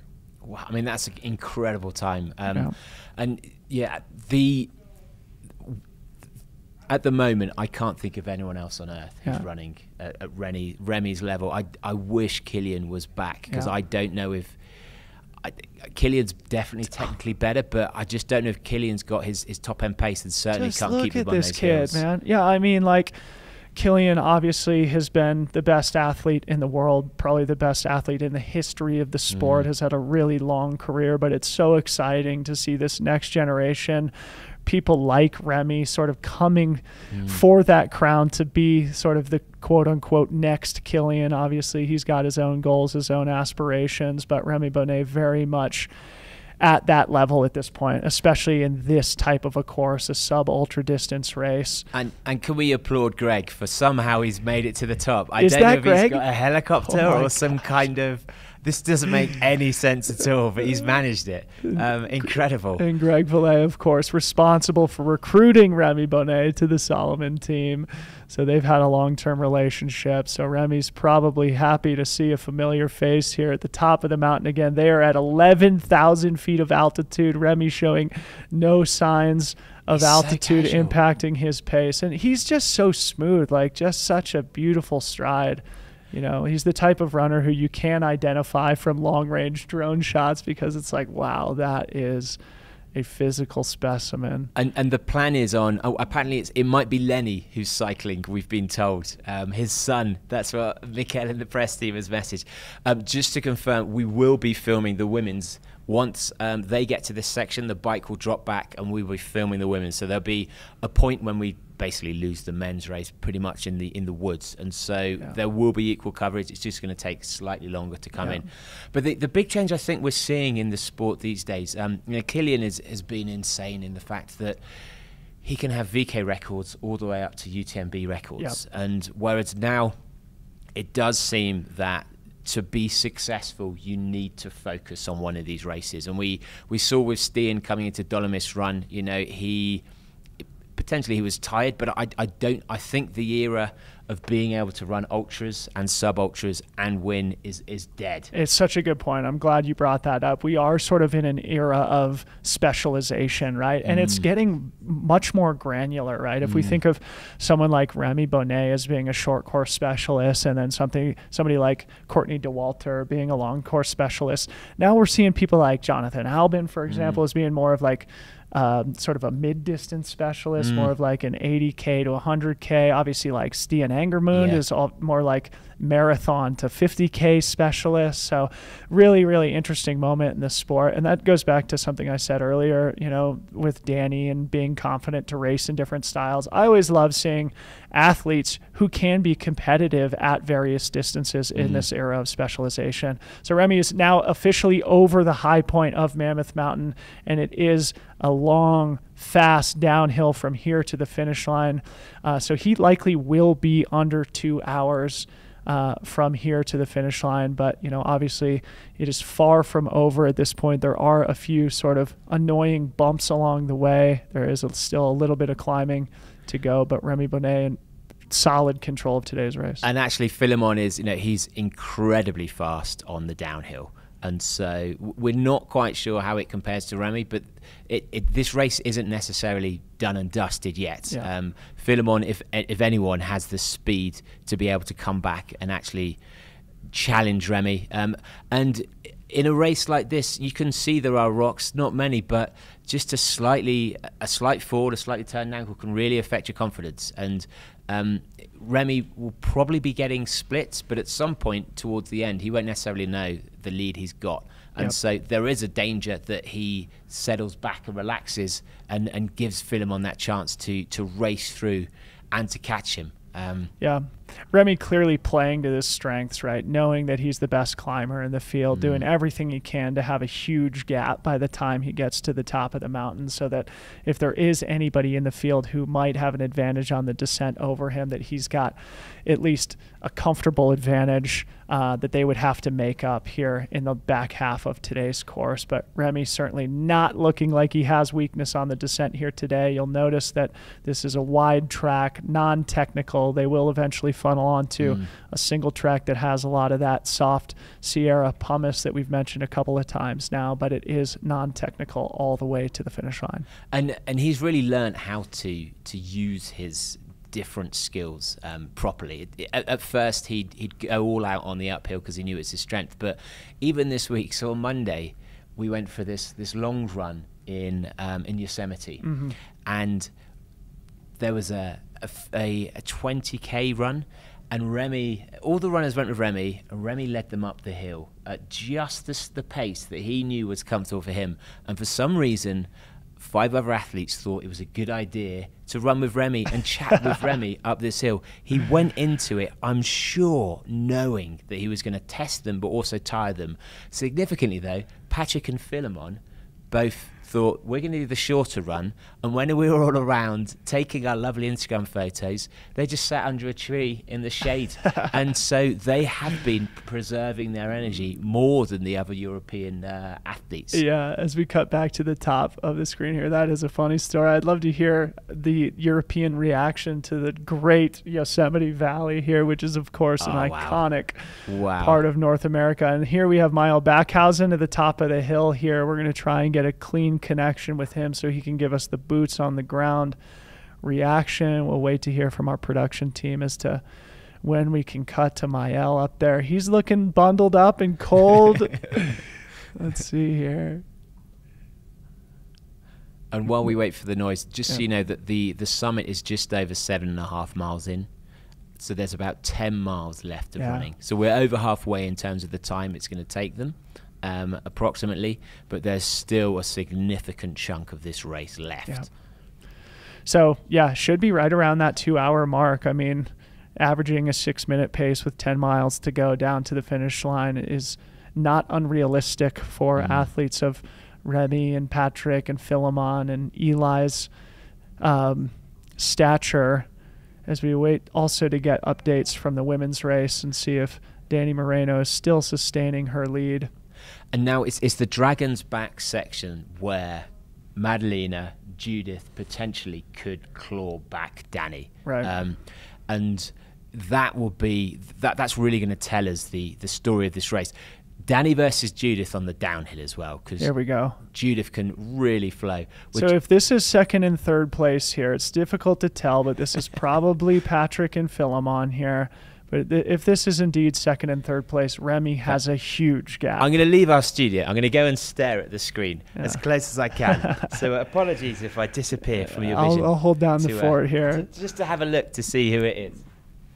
So if that is indeed our second and third place runners, that means that Remy probably has a 2 or 3 minute gap here from the true high point at the top of Mammoth Mountain, 11,000 feet of vertical here on a beautiful blue sky day.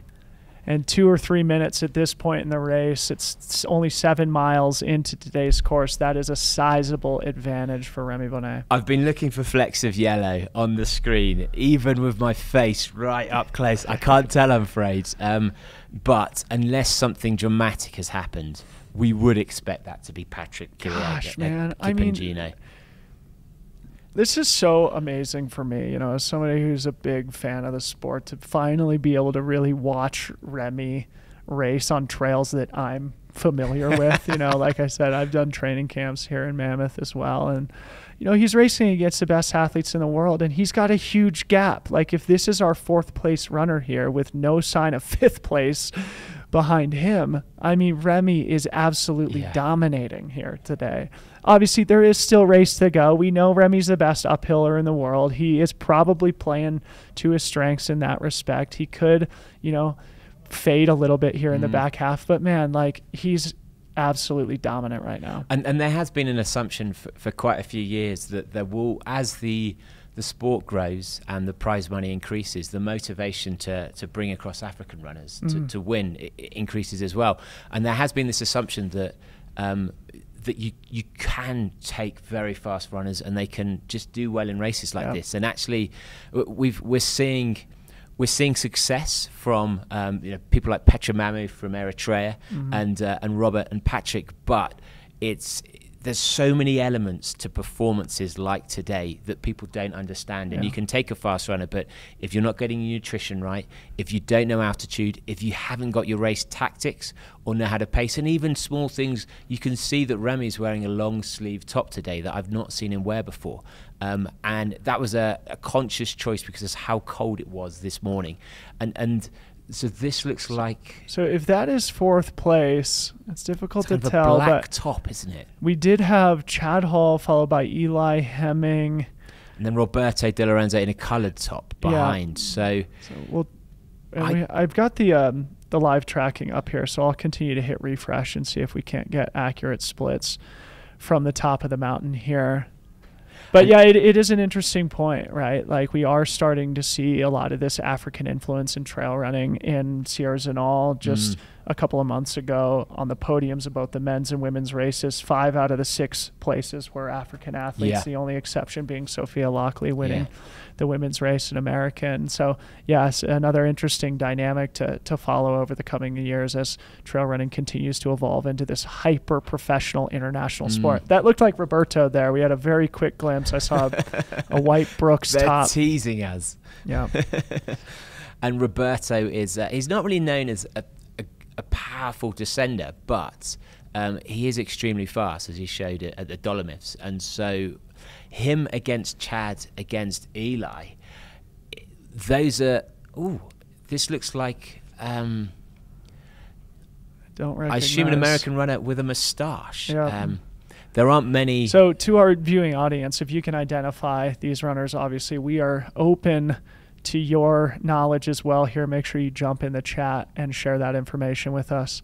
Oh, this might be Noah Williams. I see a little bit of a man bun. Okay, Noah Williams, 10th place at the Pikes Peak Ascent last weekend. Another one of these young up-and-coming American talents. He lives in Leadville, Colorado, so going back to the altitude conversation, he lives at 10,000 feet, so here at the top of Mammoth Mountain, he's not much higher than where he sleeps every night. So Noah Williams, if he is indeed here sitting in the top 5, he is having the race of his life. Yeah, and to be able to put, and that's partly why these 2 races have been chosen, to allow a tour to happen where intentionally the Golden Trail has been choosing races that are less than marathon. These half marathon distances does give athletes the opportunity to race back to back, particularly Pikes Peak just being a climb. It's the downhills that really punish your quads, whereas on the uphill, because you're the gravitational pull on each, I've completely ruined the explanation of that, but because the impact of each step is less, you can see runners, you'll see it actually with VKs. Traditionally in the past, people would do a VK a day or 2 before they'd raced, knowing that their legs would be okay and they could test their lungs and actually get a good pace in. We've been given an update from the number 2 runners blob, 3 runner blob, 4 runner blob, 5 mustachio. So thank you for that, Elliot Bacon. Yeah. I'm not sure 5 is mustachio, actually. I think mustachio might be a little bit further back. Yeah, it's tough to know now, so we'll do our best to get accurate splits here from the top of the mountain. But, this is obviously a very competitive early race here at the Mammoth Trail Fest with Remy Bonnet hot off the front, well in control, but with a lot of athletes competing for those podium top 5, top 10 positions. At these Golden Trail World Series events now, a top 10 result is absolutely world class. I don't think there's any question about it that the Golden Trail World Series is the most densely competitive series on the trail running international calendar at this point. And I think, we can all be honest with ourselves. It's getting a little confusing with all these different circuits and series, but I really admire what the Golden Trail World Series has done, not only in supporting athletes, like we said earlier, but assembling some of the best in the world all over the globe and always making an effort to invest in the media coverage like they're doing here today. This looks like Danny. This is Danny. Yep. The fact that we're seeing her must mean she's leading. But that looks like Judith's kit potentially up there on that next switchback, doesn't it? In the slightly pinky red. Yep. Oh, wow. That could be the case. I'd expect Judith to be this kind of incline, to be stomping hands on knees. She was certainly doing that in Pikes Peak for the majority of the steeper climbs, and in fact Danny's now doing that as well. You can see, so this must be very steep, this last kind of little section to the lip at the top of the dragon's back. Danny against Judith on the downhill will be interesting, because I don't think either of them know each other well. The fact that Judith for me is quicker, but the fact that Danny knows the terrain is advantage to her as well. So it's fairly even in that respect. The fact they're so close as well.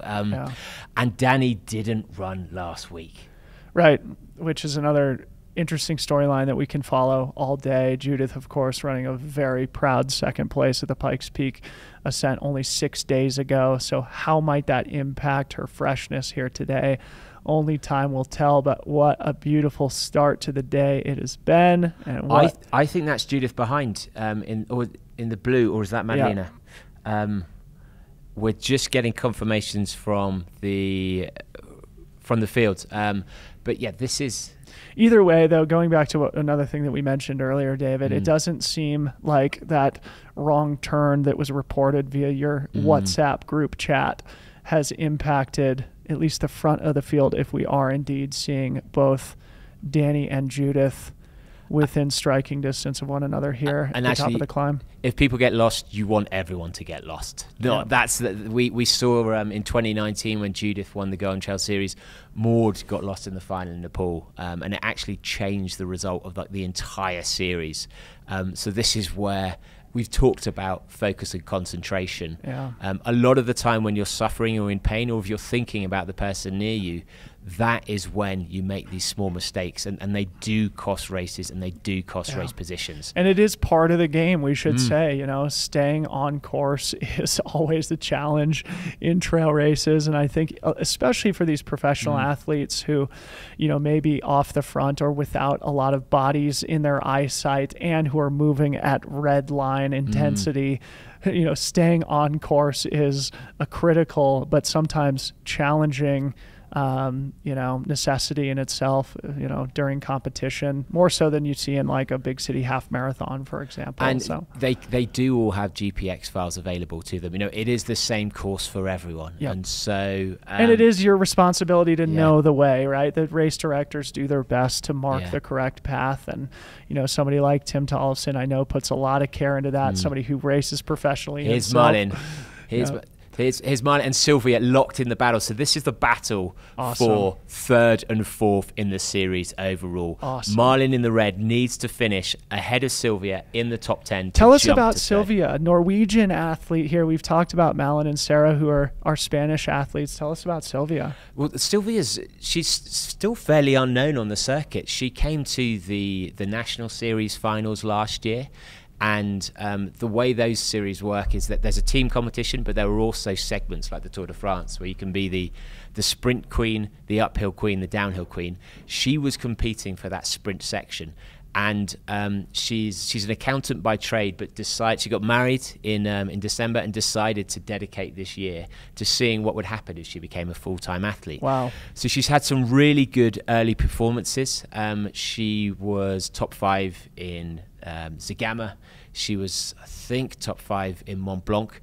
And but throughout the series, you'll see the competition does change, and suddenly the faces changed, and we saw a lot of the runners early in the season who are doing well, people like Keltlin Fielder, Daniela Omas, partly Daniela Omas and Therese Leboeuf both have families, so they can't travel here as easily. But we did see quite a few people over racing, and their performances were dropping because if you're doing something like Zegama or Mont Blanc, full marathon distances, it's going to take you 10 days, 2 weeks before you can really train properly. If you're then having to taper within 2 weeks, you do start to lose speed and form. So Sylvia's come into this in a great position overall in the series, in third, but hasn't been able to quite deliver the performances that she did at the beginning of the season, partly because of the change in the courses, partly because of greater competition. But this is a race that suits her. You can see how tall she is. And these downhills are made for people with very long legs. So the fact that her and Marlin are together suggests that Sylvia, to me, probably is going to win this battle. But then this is why we love Golden Trail, because it's also going to come down to who wants it more. So this looks like Danny on our screen here, coming through the top in the lead of the women's race. So again, these are unconfirmed, but that is our speculation. And going back to what you said, I mean, I think it's interesting just what's in the water and Norwegian endurance athletes at this point. Not only Sylvia, but obviously we've seen Stian Engermoen win 2 world championships recently in addition to his OCC. We've seen, you know, the likes of Christian Blumenfeld and Gustav Iden winning Olympic medals and Ironman world championships and 70.3 world championships. Jakob Ingebrigtsen on the track, Karsten Warholm on the track. Norway is truly turning into like the best endurance country in the world across all these various disciplines. And how great is this? We've got boots on the ground, chase cam runners here with Malin Osa and Sylvia Nordstar. And you can see the climbing has stopped and Sylvia is starting to pull away now. And so she knows that this is her time. They know that this is their battle for top 3. Now, if you don't know how the scoring works in the Golden Trail Series, there are 6 races before the final. Your top 3 results from those races count towards the final. The final then has a prologue of a 5K, and then there'll be the final race itself, where the final is worth double points. So these athletes know that if they've had some bad results, we spoke about Eli and Tabor, those are going to be really dragging them down over their overall scores. So you can just turn up like Sophia, run 3 times, win twice, come second once, and leave yourself in a great position and not have to do the whole season. But actually, a lot of these athletes will be picking up prize money as they go, but also wanting to block anyone else to be able to get into those high-scoring positions. But today, a lot of them will be running not to get their 3rd scoring race, but actually to knock out the one shocker they've had already this season. But you can see the gap that's already happening as they can flow through it. And here we go. So here's Remy on the descent here. Like we said, this looks like Francesco Puppi from the running style. Oh, yes. All right, Francesco, foregoing a bib, instead going and getting the content. Love the commitment to the content game here. Remy Bonnet still in the lead here of the men's race, still looking super smooth, super strong here, descending in altitude, which also makes things feel easier, using gravity. Incredible. And Remy Bonnet fully in control of today's race. Yeah, and wow. And in fact, we've just had clarification. Sophia ran 4 times and won 3, so that's her scoring across those 4 races is 600 points because it's 200 points for a win. So cool. Her second place gets dropped down. Hey, we've got the great Sally McRae here on the ground here. So Sally, let's throw it to you. Tell us what you're seeing. Oh, what's up, you guys? Coming at you from the McCoy aid station. We are mile 11. These guys have just descended 1,500 feet. They've got like 8K left to go. Remy looks like he's out for like the local 5K, and he's like in the elite field looking to win. And I mean, his pace just now was incredible. Oh my gosh, number 2, here comes our second runner's coming in, looking so strong. Heck yeah, let's go. That's Patrick. Right on his heels. That's Patrick. Oh my gosh. This race is fire. This is fire, man. Sally, Dude, do we know the time difference between the 2 of them approximately? Less than a minute. I mean, wow. That was what are we looking at? Like maybe like 35, 45 seconds right there? Dude, I love his yellow kit. So we've got a race here, folks. Oh, we have a race. This is what I'm always interested to see, is if these guys are going to stop in the aid station, and I'll tell you what, Remy did not. He just went straight through, blasted through that aid station. He didn't grab anything. I mean, for a race that's short and you know that you're descending, hopefully you got a gel or something in there. You're going to need maybe like 100 calories. You don't want those hamstrings seizing up. But Remy, I mean, he was plowing right through, so he didn't stop. But second place, was that Patrick that you guys said? Yeah, that was Patrick. I think it was Patrick, yep. Yeah, so Patrick, it looked like he just grabbed something really quick, which, you know, that could serve him really well for this descent, getting in that extra fuel. But as far as pace goes, I mean, those guys were matching each other's pace. So it's really about who's the better downhill runner. And then number 3, we got number 3 coming in right now. This might be Patrick's teammate. Looks like they're wearing the same kit. Philemon, looking good, Philemon. Let's go! Heck yeah! Dude, how amazing is this? You look amazing. Let's go! And how would you? Station right ahead. Sally, did you get a chance to look in their eyes? Would you say any of them were looking more composed or more aggressive of the 3 of them? Oh man, the 3 of them are so focused. I mean, they're like lions. They're totally preying on each other. I'm going to see if this is number 4. That's Chad Hall. That's Chad Hall. Yeah. Chad Hall is right behind him. Chad is super close. I mean, Chad is dialed in, and he is focusing on the next runner right ahead. I'll tell you what. All 3 races this week. Number 3 didn't stop at the aid station. It doesn't look like Chad is stopping at that aid station either.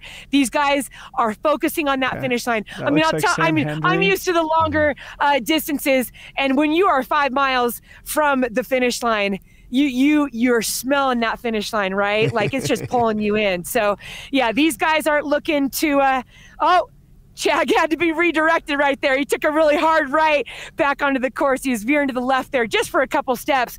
But those top 4 are right on top of each other. And it looks like number 5 is coming in. I'm thinking, here we go. Number 5 and number 6, number 7. You guys, we have a whole group. Yes. We got a whole group of runners coming in. This is going to be such an exciting finish. Oh my gosh, you're right on each other's heels. We suspect that would be Eli, probably Roberto Di Lorenzo, and potentially, trying to think who the third. Let's maybe go, Sam guys. Hendry. We had Sam Hendry. It looks like, at least on that. You guys are right cam. there. The next pack of runners is right there. You guys keep pushing. Sure that's Sam you Hendry look great. You look so strong. Yeah. We got 8K left. So, let's go. And let's all go. of these 3 can run significantly fast downhills. So all 3 of these will now be looking to change. Got another gear. one coming in. All right, another one coming in. Is this number? What number would this be? Is this 9? We're up. This is number 7. He's moving so well. Okay, number 7. Sorry, number 1, 2, 3. Number 8. No, position number 8. Okay. Okay, position number 8, and he's looking strong. You look so good. You got an 8 station right ahead. Keep on going. Hey, Sam Hendry's at the back. Someone from that's the Adidas that was team. Danny Sands who's just gone past. That's Mika with the black hat. Who's the other Brooks? Yeah, and he was breathing a little hard, but you know what? The look in his eyes is like, I'm doing work right now. You know, I'm always hesitant to say whether or not, oh, this runner, you know, they don't look so great, looks like they're struggling, because that's what work looks like. When you're giving your all, when you're putting all out there, it's supposed to look like that. This isn't a fashion show. It's okay if you're not smiling when you come into the aid station.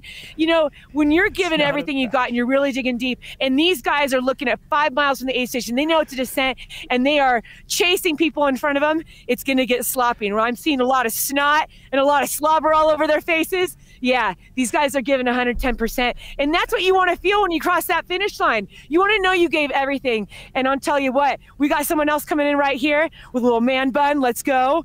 This is going to be our number 9 guy. Man bun was Noah Williams. Noah Williams, yes. Noah Williams looking Chad Hall so also strong. came Let's through. Go. They were the Man Bun brothers. Go. Noah's looking strong. Wait, he's got that's good, not Noah, though. good, that looks like Daniel torso. Pattis. I apologize. That's my fault. That's Daniel. He's a Brooks runner from as well. Italy. Oh, he looks great, and he's got lovely hair as well, though, Sally. I can understand the confusion. Yeah, he's got lovely hair. He's got lovely hair as well. And here we go. We got our number 10 coming in. Is that right? Number 10. Am I saying that correctly? You guys are so exciting. We've lost track of the numbers now. We're too excited by your response to it all. It's fantastic. I think notably absent so far is Eli Hemming. So let's go. Unless Eli was in that group of 3 potentially. I don't think he was. Right, I think that was Mika, De Lorenzi, and Sam Hendry. Runners are right there, man. Let's go. So that's Eli right there. That's Eli. You got it, wow, Eli. Come on, push Eli. So Eli's clearly having some kind of issue today that he wasn't. We'd expect Eli gave me a word right there, guys. Eli just told me he might poop himself. Oh, jeez. Oh, no. That's he said it with a smile. He said it with a smile. Let's go. He said it with a smile, and you know what? You know, he might be able to hold on. We'll see. Let's see if he stops in the aid station. Let's see if he's going to stop and maybe go.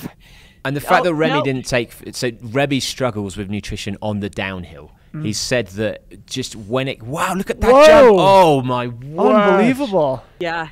I mean, that was raw aggression there. Hopefully raw athleticism that's there. Incredible to see. And here's Greg Volley on the e-bike. Mountain bike couldn't follow. So Sally, would you be expected to see the first ladies coming through in about 5-6 minutes, we're hoping? Fingers crossed. And the ladies are freaking crushing. Yeah, let me just tell you guys right now.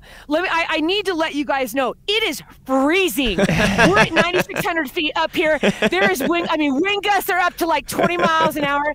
What these athletes have been through just to get to the top of the mountain. For those of you, everyone in the live chat, what is up? I know you're warm. You're sitting there with your cup of coffee or in your office right now. But go ahead and stick your head in the freezer right now. Add a fan to that. That is what these athletes are enduring. And so thin air, icy cold winds, push into the top in altitude, and to be moving at this pace. You guys, what we're able to witness right now, I mean, this whole year in sports has been incredible, what everyone has been doing. But what we just saw, super fast, super strong, and in this altitude, in this wind, it's just amazing. Yeah. This is such an exciting race. Hey, Sally, so at the top of the mountain, we were unable to get accurate splits from the women's race. So if you have your watch on you, do your best to get us a good, accurate split, because it looked like a really exciting race.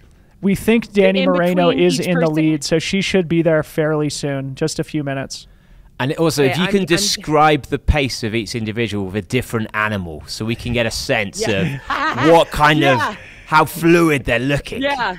Yeah. Man, look at Sally, you can't see this, but on our big screen here, we see Patrick Kipyego, who we think is running in second place here. This looks like Philemon to me. Oh, this is Philemon. Yeah, absolutely. So Philemon and Patrick both representing Kenya here at the Mammoth Trail Fest. And awesome. Man, he looks so smooth, so strong on this descent. So, you know, Remy and Patrick, if this is indeed Philemon in third place, are probably, I mean, they need to be knowing that, man, people are moving fast. And we said before, Patrick's... I was just going to say all three of them looked so strong when they came through here. I mean, their paces were pretty much matching each other. So Philemon is known of the two of Patrick and Philemon to be faster. At Sierras and Al, Patrick had said 2 minutes was the gap he'd need at least to be able to hold off Philemon on the downhill. This is a far longer downhill than Sierras and Al. It's less steep, and so the fact that Philemon is within 2-3 minutes of Remy, we've got a race. We do have a race, and it wouldn't surprise me if Philemon's catching Patrick within the next 30 minutes or so. Guys, we have some more runners coming in. More runners coming into the McCoy aid station. Again, for those of you just tuning in, this is mile 11. We're 9,600 feet in the sky. And once they hit us, they got about 8K left, 5 miles to the finish line. So they are flying through this aid station. So far, we've only seen 1, maybe 2 athletes grab anything from the aid station. People are just going down this hill, giving everything they got. And we got a great view. You know, at this point, they've come straight down, and now they're curving around this single track. We got 3 guys coming in a group right now. Let's go ahead and check out and see who that is. We're also seeing Chad Hall in fourth here. He is looking incredibly strong. Gosh, these guys are so impressive. And how great is this that we've got a camera on an athlete of the caliber of Chad Hall, showing everybody in the world just how fun, exciting, and athletic trail running can be. Chad Hall looking so smooth here. And this is a big step up from last week. You know, his performance at the Pikes Peak is showing he's clearly a downhill runner. Darren Thomas there at the front of this little pack. That looked like Noah Williams at the back of that pack. Can't ID the one in the middle there, but that's another strong group there of 3. Got it. We got one more coming in right here. So just to confirm, at the moment, we believe in the men's. We've got Remy at the front, Patrick in second, Philemon in third, and Chad Hall in fourth. Of those 4, 3 of them are very good downhill runners. So for me, at the moment, there's a chance Chad could be podiuming. Patrick is going to have to fight for his life to keep him and Philemon back. I think Remy's going to have to fight for his life. I mean, this is clearly not over at this point. At the top of the mountain, it seemed like Remy had almost an insurmountable gap.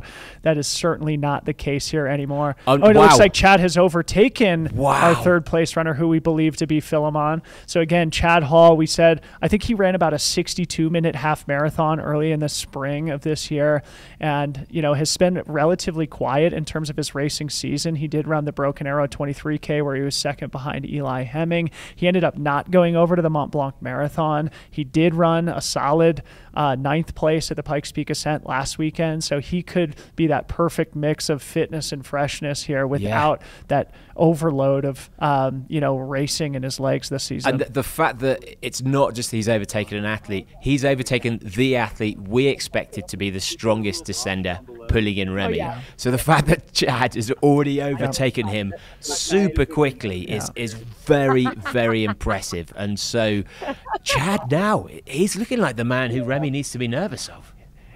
He was one of the breakout stars of, I think, the 2022 season. And really, he was discovered here at the Mammoth Trail Fest for the most part. I believe he won both the 50K and the Dragon's Back Ascent last year here at the Mammoth Trail Fest, and we should repeat again. He is forecasted to run all 3 events here this weekend, so the 50K tomorrow and the Dragon's Back Ascent on Sunday. So Chad Hall getting off to a very hot start to a long racing weekend here, and what an impressive athlete he is. Again, the younger brother of iconic American distance runner Ryan Hall, but not to be overshadowed by his brother Chad Hall, an amazing athlete in his own right. He had been training down in Big Bear for the last few weeks, so he said he was feeling good about the altitude, feeling relatively fresh and excited to race this weekend. And it's great to see him here in podium contention. And the fact that the cyclist Greg and Lenny, the cameraman, it's drone footage from now on, which means Remy will not be getting information on the course of what's happening behind him. Yep. And that might be good for him to not know they're coming and to make him too nervous. But actually, he needs a rocket up his bum right now. Yep. Because they are coming for him. And whether he knows that or not is the big question. We see another overtake here as they come into the woods. Yep. Just trying to figure out who this are from their running style. Yeah, it's difficult to ID here, but these athletes are going to be competing for the top 10 here today. I think that's Noah Williams with the blue hat off the front. Can't see the man bun, but I think that might be Noah Williams from Leadville, Colorado. And is Noah known for his uphills or downhills? Yes, uphills. Yeah, he was 10th at the Pikes Peak Ascent, just behind Chad Hall last weekend.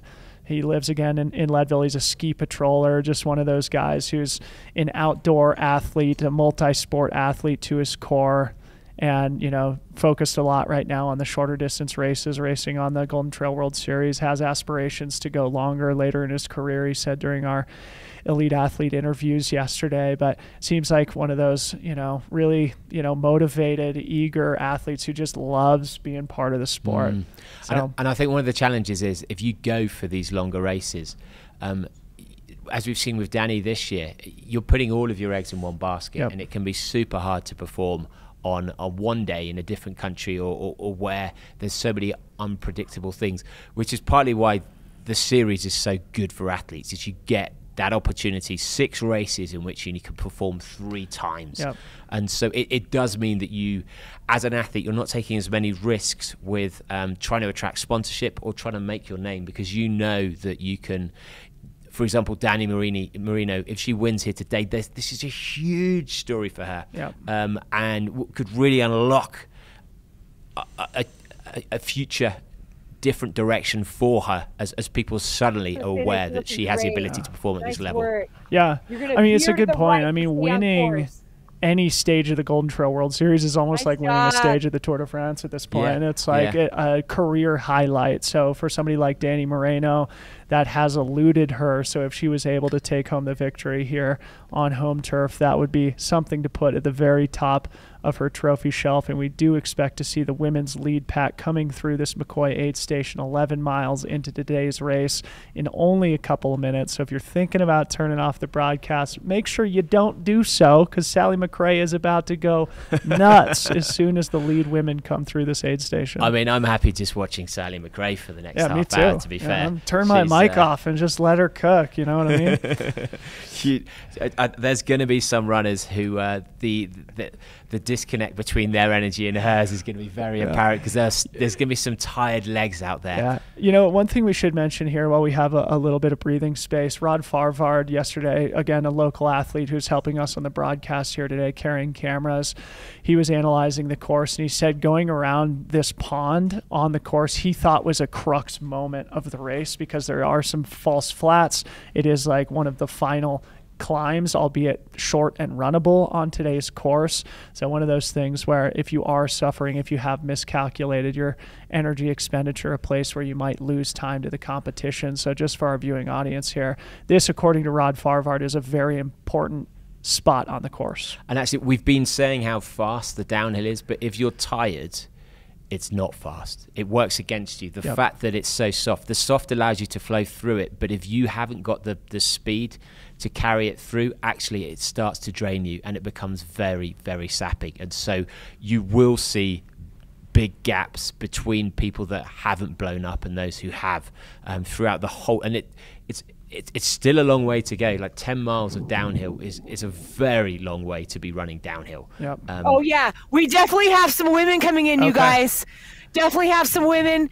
I see ponytails bouncing around. I can't tell just yet because they're still about 150 meters out. Judith. But here they come. She'll have her Red first Bull right here. headbands. We have. Oh, and we're just Being followed by a banana. Let's go. Being followed by a banana. Wow, the banana, I believe, is one of the local podcasts. That looks like a white top. That looks like Danny Moreno, potentially. We have white arm sleeves. Look like Danny Moreno. And is that a white female arm banana? sleeves Is this banana competing? No, that is not. Danny had black arm sleeves. Danny's got a very different running style to that, I think. Let's go. You look so good. You got your aid station right ahead if you need it. Otherwise, stay to the right to stay on the trail. Looking very strong. That's then we have number two. Euphoria. Right is that Madalena? Wow, this is an incredible performance for her. We're looking at about a less than 10-second difference right here. You look amazing. Okay, this is Judith here in second. This is number 2. And then number 3 right behind her. So we did think this hill was going to be the difference with Danny and Heck yeah, Judith. let's go. The fact that Madeleina's picked it up looking there, so good. You got your aid clearly station shows straight ahead, she's got and the you're form she had in the first half season now. And you you mentioned amazing. she's a 1:11 half marathon runner, so these faster trails probably suiting her capabilities maybe more so. Oh, is that a little bit of a navigation problem here. Okay, didn't go through the checkpoint, but hasn't cost too much time, thankfully. I mean, 1, 2, and 3 are pretty much coming in together.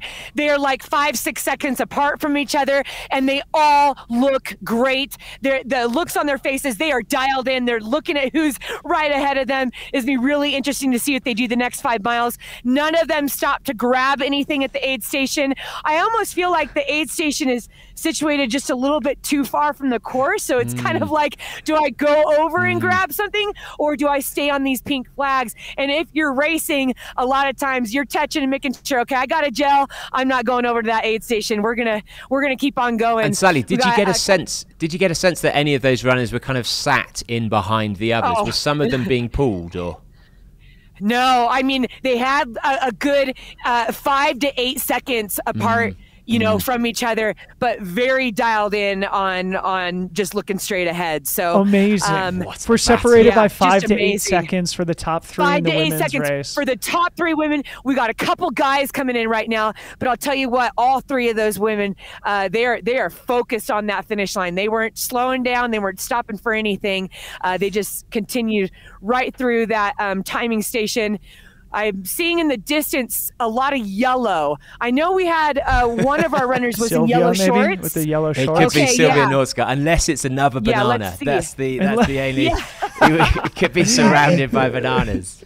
But Sylvia was looking like she was making moves on Marlin, so it wouldn't surprise me if she's now in 4th. We definitely have some women in the distance. So and I can see about 200 meters out from here. So it's really cool as they come around the mountain. You can see, I'm getting a view right through the trees. There's a few more women coming in. So I'm going to go ahead and see the distance between. Okay, we have. So even our top 5 are pretty close. Top. Yeah. And is the person in the yellow top quite tall? Can you tell? Nice job. Nice work. You got your 8 stations. So this is ahead. the battle. This is amazing. Who is and Madalena looks great, right? And if she's a 73-minute half marathon runner, like this last 5 miles of the course will very much suit someone like her, maybe more so than somebody like Judith, who's more thought of as a mountain sport athlete. Although, knowing Judith has been waiting for this downhill for weeks and weeks and weeks. Nice she didn't job, get to nice show job. any of her pace. Straight ahead, but you stay to the right for the course, okay? That looks like... All right, here we go. That doesn't look like Sylvia. We do have another. Okay, so here's our next female runner. Yeah, I'm sorry. This is our next female runner coming up right now. It's a white top, black shorts, long dark hair in a ponytail. She looks great, looking really good. Quickly check who that could be, because that does not sound like it's. Heck Marlin. yeah, looking so strong. Let's go. There's Remy on our big screen here. You have your aid station straight ahead, but you're going to stay to the right to stay on the course. You look amazing. That's Anna Gibson. Anna Gibson in 4th place here. Anna Gibson, one of the breakout stars of the season so far. So she was considerably further back earlier in the race. So that hill, she's clearly put some distance in that, caught up some places on that climb. Okay, Fantastic here comes climbing. Yellow Shorts, guys. Here Okay, comes so our next here's Sylvia now in 5th behind Anna. I'm timing right now. It's been 25 seconds since Anna has passed me, so we're gonna get a read as soon as Sylvie comes in what that distance is between these two women. And Anna, like the rest, not really anyone stopping at the aid station, so she's continuing through. Looked very focused. Was ready for some more downhill for sure. Which is a lot of people put in nutrition. Oh, 2 women. We got 2 women. They're coming in together. Here we go. You got 2 ladies working together right here. Ladies, you look so strong. Nice job. You got your aid station straight ahead. Stay to the right to stay on the course. Nice work, ladies. Man, they've really been working together all day. They look so good. So could I ask Sally? 55 seconds. Was there someone ahead of Anna Gibson? Was there a female ahead of black and white runner? Because I was wondering whether that's potentially Tabor Hemming. That was not. I was not Tabor. No. Okay. No, okay. It wasn't. I think it was one. I think it was sort of a top 20 male athlete. Yeah, he had a jacket wrapped around he had his long hair. Yes, you're right, Dylan. Thanks, so these Sally. 2 girls, they came in together. They both look strong. And then let's see, is this another? I'm gonna have to get a little bit. I think so, Sally, we've got Remy Bonnet, our men's leader, on the big screen here. You can't see him, but he is still flying. Doesn't seem to be showing any weakness here, even though the men behind him were also looking incredibly strong here on the descent. Remy Bonnet in the final miles here, trying to put a bow on a victory here in an undefeated American trip here, coming off a course record performance at the Pikes Peak Ascent last weekend. The great Swiss champion cruising down this beautiful flowing single track back to the heart of Mammoth Lakes. He is cruising, but I think that could be an issue because Chad is not cruising. Chad is attacking. We have another female coming in, you guys. So this is going to be number 7, I think. Number 7, and she looks strong. Look at this. I always like to look at the torso, too, how they're moving those arms, and she looks great. We'd expect this to be either Tabor, Giselle, Sarah, or Ali is the likely person. Okay, we got 2 girls coming in.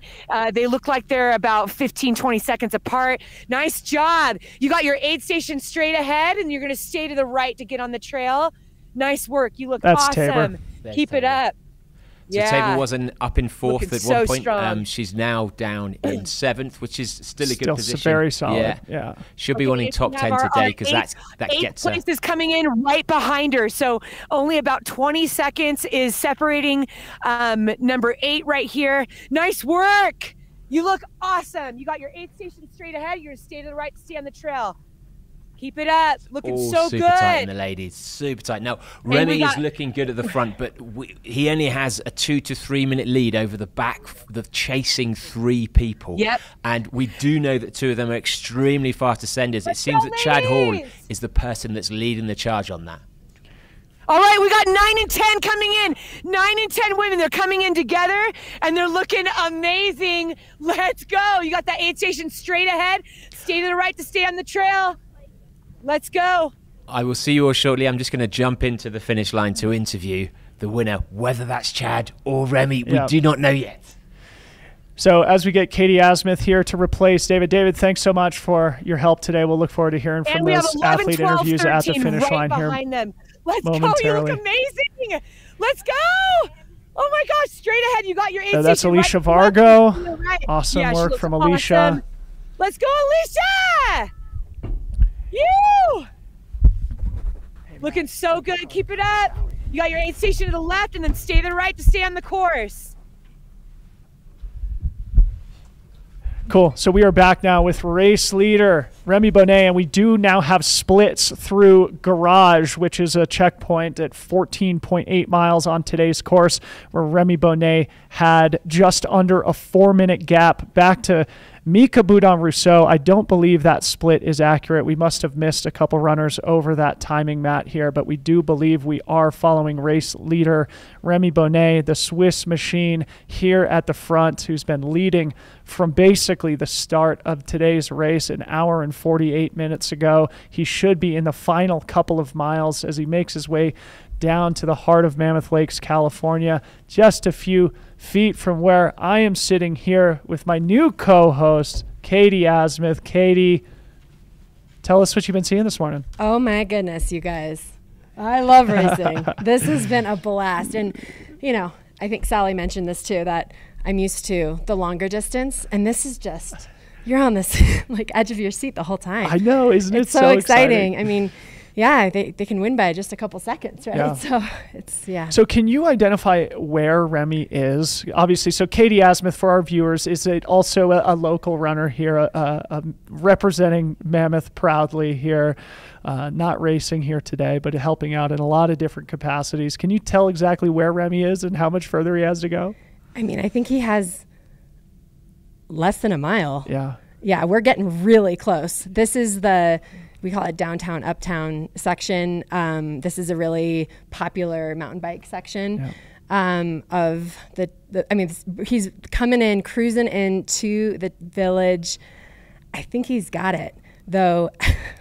For all the viewers watching, we have got some fierce competition behind him. He really has to keep this steady pace going because they are on fire. Yeah, he's looking over his shoulder here. Yeah. He knows he's getting close, but he knows that there are a train of talented athletes breathing down his neck here in the closing miles.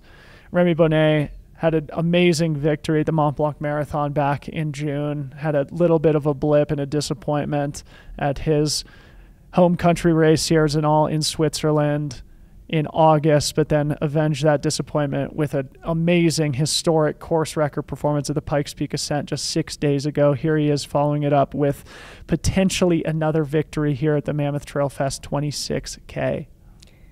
So these splits might not be right? They're definitely not right.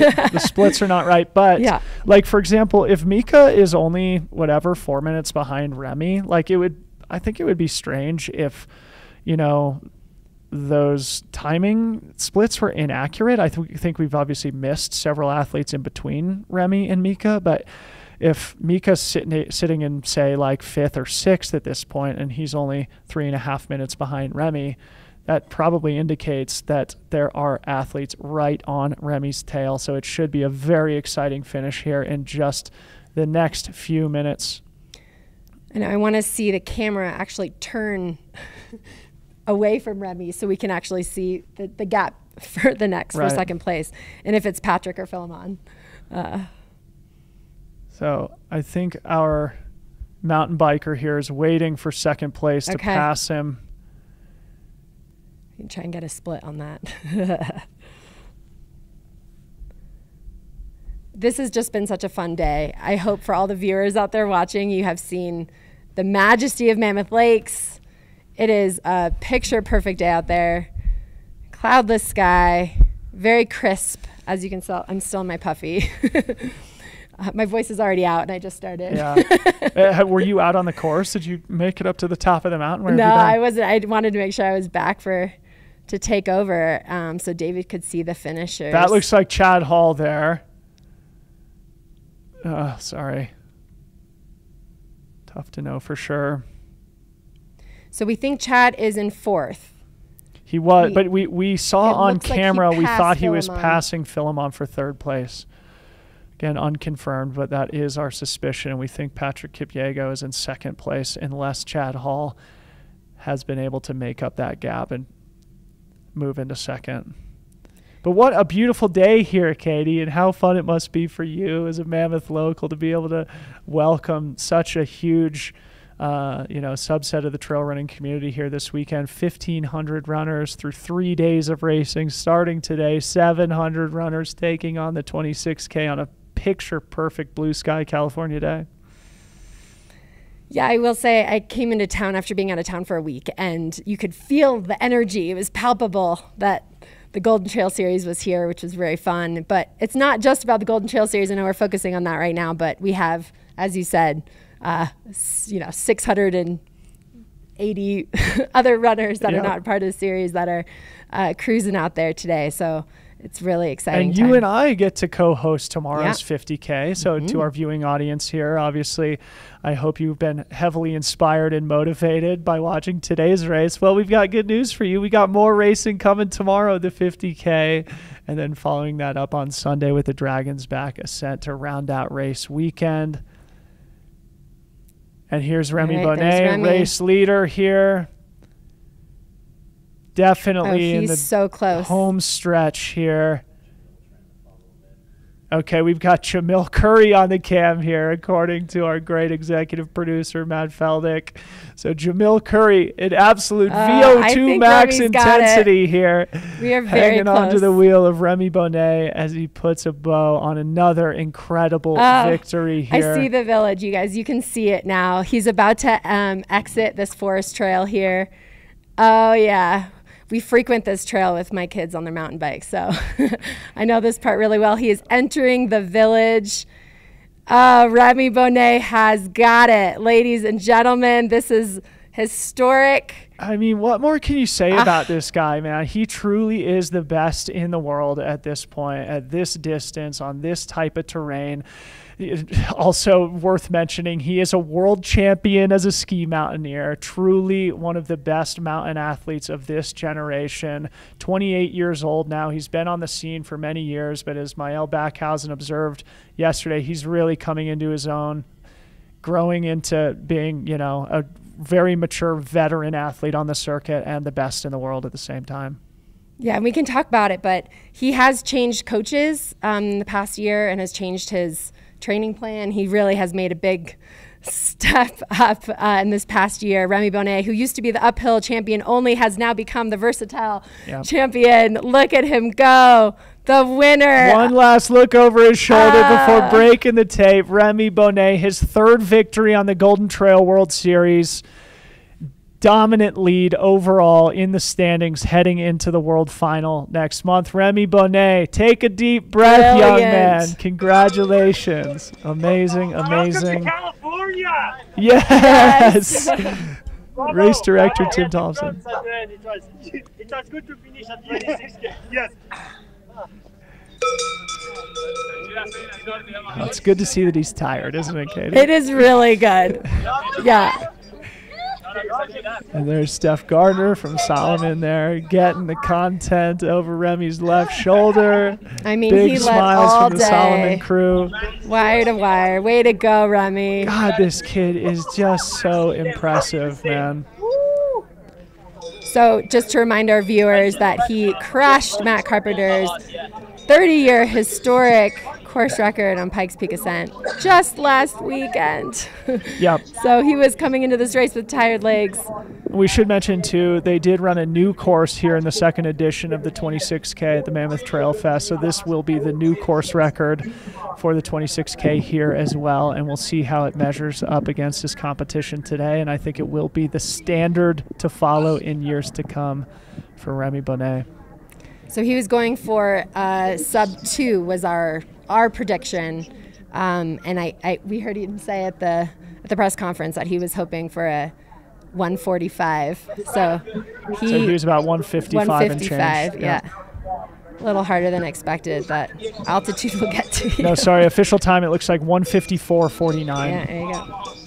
Amazing running from Remy. And we were suspicious earlier that the gap had closed behind him. We're now approaching 3 minutes since Remy has finished, so that's a fairly comfortable margin of victory here for Remy in only a 26-kilometer race. Amazing, amazing run again from this Swiss dynamo. So just to put this in perspective, this was a 7:06 minute per mile average. That's absolutely sick. 17 miles with 3,700 feet of climbing. He averaged 7:06 pace. Come on. I couldn't go run a flat 8-miler at 7:06 pace right now. Oh, it's so depressing and so inspiring at the same time. Oh, and just with Dragon's Back in the middle of that, whew, to be able to. Okay, we're going to cut to the finish line interview here in just a sec.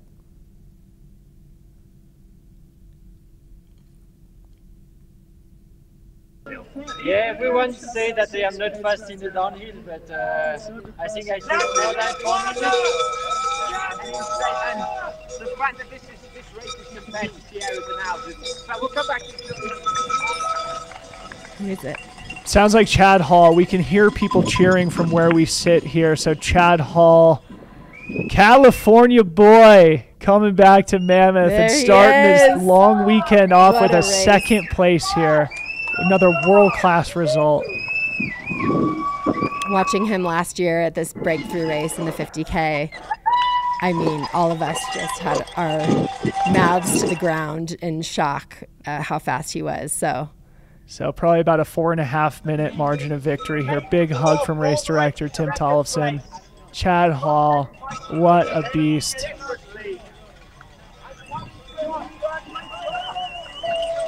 Oh, no way. That's Mika. Mika! So it could be that Philemon and Patrick maybe missed a turn or they faded heavily here. Mika, this is a huge breakthrough result for him. Fresh out of college where he went to Stanford, part of the trail team. This youngster apparently trains here in Mammoth fairly often. Here, a podium performance on the world's biggest stage in sub-ultra distance racing. A huge result for this young man. David Roach texted me, his coach, he's a swap athlete. Coach texted me earlier and was like, he's going to dominate today. Oh, yeah. And this is a huge breakout performance for him. That is great. So David Roach, I think, has been in the chat. So, David, feel free to drop some intel on young Mika here. He's making a lot of new fans here today. I'm sure they'd love to hear his story and any insight that you can provide. But Mika, Boudon, Rousseau, 2 Californians in the top 3.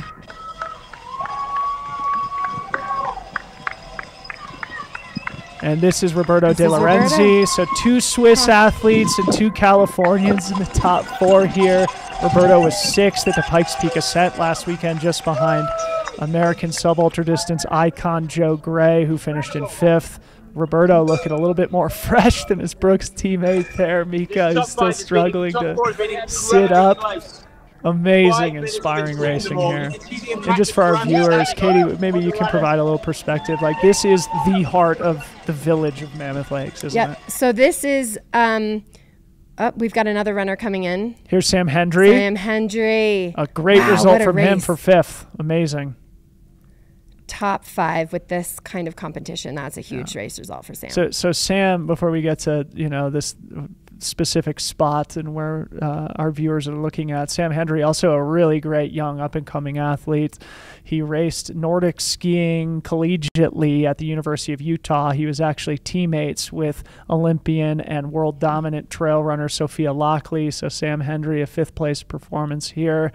Just like Remy, just like Sophia Lockley, showing that you can be a great winter sport athlete on skis and also turn around and have world-class performances as a trail runner in the summer months. It's super fun to see the versatility inherent in athletes like Remy, like Sam, like Sophia, etc. Man, Mika is torn up, man. You love to see it. I mean, I'm sure he'll rehydrate and feel better here in a few minutes, but he emptied the tank to achieve this result here today. Inspiring stuff. So he lives just on the other side of the eastern. He lives on the western Sierra side, and he'll come over to Mammoth to train. Let's try and get Chad on the mic. Yeah, it's funny, like all of us Californians, we ran this course called Mammoth back in high school. So it's like, we just learned how to rip the downhills on those like big open roads. So I just kind of sent it on that first downhill, caught up, I think I ran into 3rd place. And it got kind of crazy. We all got lost at various points and kind of refound the course. So unfortunately, I think Solomon might still be lost out there somewhere. But yeah, bummer. Really fun course. Like, do you hear that? But yeah, good day for me. I was surprised. That's Daniel Osons. So 6th place, Daniel Osons. If you couldn't hear that, Chad Hall said that everybody got lost at various points. So it seems that there's Eli Hemming in 7th. So it seems like Patrick and Philemon must have gotten lost somewhere in these closing miles, which is unfortunate. But again, we mentioned it earlier. It is part of the game. It'll be a disappointing learning experience for them.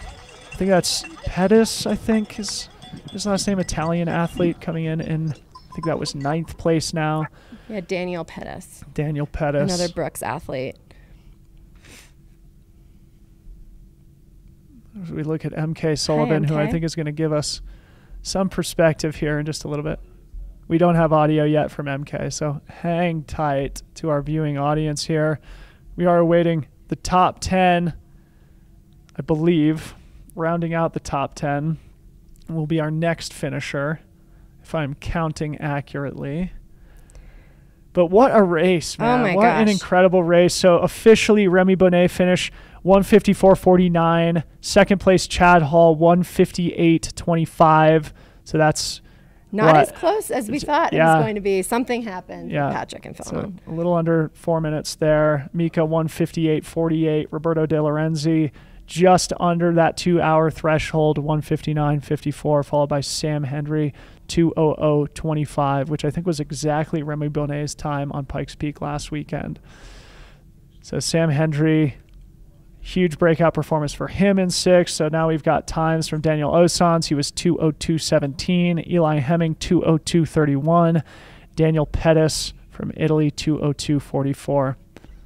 Incredible.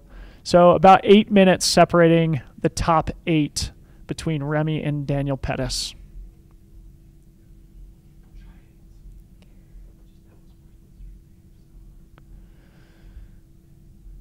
And we got a little bit of a gap back here. Oh, yeah, and we've got Joseph Jonathan in the chat here saying 2 in the top 5 for the trail team. That's a great observation here with both Mika and Sam Hendry.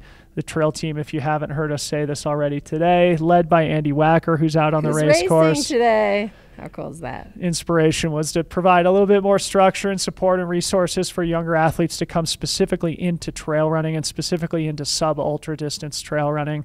We do think that Anna Gibson is in top 5 position in the women's race as well, also part of that trail team. So if she's able to hold on to that, it is going to be a very proud weekend of results for Andy Wacker and that crew. So just to review what we have for the women's race right now, we don't have a recent split. Oh, here's Philemon. Oh, here's Philemon. Oh, we'll get his story. He must have made a wrong turn. That's going to be a disappointing finish for him just because he was in the lead. So this is, I think, actually 9th place. So I had miscounted. We think Philemon coming in here in 9th. So a reminder, at mile 11, he was 3rd. Right. So in just a little less than 6 miles, you can see, having run on some of those trails here in the final 8 to 10K, and here's Patrick just on his heels.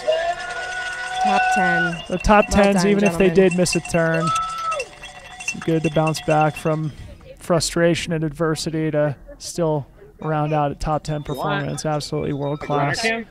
Still, so he's linked up with Jesse now, or a little bit of extra time and distance. But I was just going to say that there are a lot of like braided trails there in those final 8 to 10K. So you can see how it might get confusing if you hadn't spent any time on the course. I'm sure the race organization did as much as they could to mark things effectively. Yeah, so really it just well happens. Something happens. And when it's so tight like this, they're following each other. Yeah. So it's not that surprising that Philemon and Patrick kind of made a wrong turn together. There's Andy Wacker. Andy Wacker of the trail team in 11th. It's fun to chat with him yesterday too, man. He seems to have great perspective. Now. Oh wait, we've got this finish line interview. I'll shut up. We know that's the race that you really want to win more than anything else. Does the fact that you've come here today, you've beaten all challenges on a course like the one you want to win, does that give you confidence? Does that change how you feel about next year? Yeah, I know that Sierzinal is a race for me, then I win it. So this year was bad luck because I got a virus before the race, but next year we'll be back on it and I will do all what I can to win this race. And when you're at the top, did you consciously change gear on the down? Were there points when you knew your lead? And how were you managing that second half of the race? Yeah, when I saw Greg in the downhill, he told me that I had a big gap, so I slowed down a bit. And okay, we are cutting back to race leader Judith Wider. We'll make sure that that interview is recorded. I'm sure there will be a lot of people who want to hear from men's champion Remy Bonnet, but we'll make sure to get his perspective in various digital formats over the next few hours. Big congrats to Remy again on that victory. So we believe Judith Wider in the lead of the women's race. Judith, also a Swiss athlete, could and we see? And a mom of two. And a mom of two. Absolutely incredibly impressive. Judith Wider, second place last weekend behind Sophia Lockley on the big hill in southern Colorado at Pikes Peak Ascent. An amazing athlete. She comes from like an orienteering background, if I'm not mistaken. I think she's 3-time champion, world champion in orienteering. Yeah, so great trail runner, Swiss athlete, so Swiss runners in position to take both victories here today in Mammoth Lakes. Pretty awesome. She's got an incredible story. So she has a mom of two. With one of her pregnancies, she had a stroke and was able to come back and train with the best, and is now just dominating this Golden Trail Series. How impressive. Very cool story. This is her first time to the United States, which is kind of an interesting fact. And what a great trip it's been for her. If she's able to take a second last weekend and 6 days later bring home the victory here. She is in the closing, probably mile here. She is in the home stretch. So it'll be very interesting to see the gap back to second place now. We did see... So it looks like Danny's in second. So from what we have, it was about at almost mile 15, like 14.7 or so. It looks like Danny was about 40 seconds behind Judith. It's interesting because we did have Madalina Floria from Romania leading the race through. Here's Danny Moreno here, probably less than a minute behind Judith. Yes. Danny Moreno, the local legend here, sitting in second place. Foot on the gas for sure. There might be some weeping Danny in the studio. Danny, as I've said many times here on the broadcast, wanted to go Hail Mary mode today. She was racing aggressively at the beginning, up near the front all day, and she's still chasing down Judith, and Judith probably knows that Danny is hot on her heels. So we do know Judith to be one of the best descenders in the Golden Trail Series. That's what she's known for. So I think Danny's strategy was to go out hard so that she could try and hold on for that descent, because she knew that there were a couple of really fast descenders, Judith being one of them. And this is you have to be a strong descender in this course. And Danny predicted that the women's finishing time would be between 2:10 and 2:15. So she's probably right on there here as they both we're at 2:11 right now. Yeah, 2:11 on the clock here. So and Danny Moreno also, predicted that it would be about 2 hours for the men's race as well. Remy Bonnet finishing just under 1:55, so probably fairly accurate too on her women's winning time prediction. Again, this is a new course here this year. These athletes are setting a new standard that future generations of Mammoth Trail Fest participants will measure themselves against. And this has just got to feel like goosebump moment for Danny. The amount of times she's run on this trail is countless.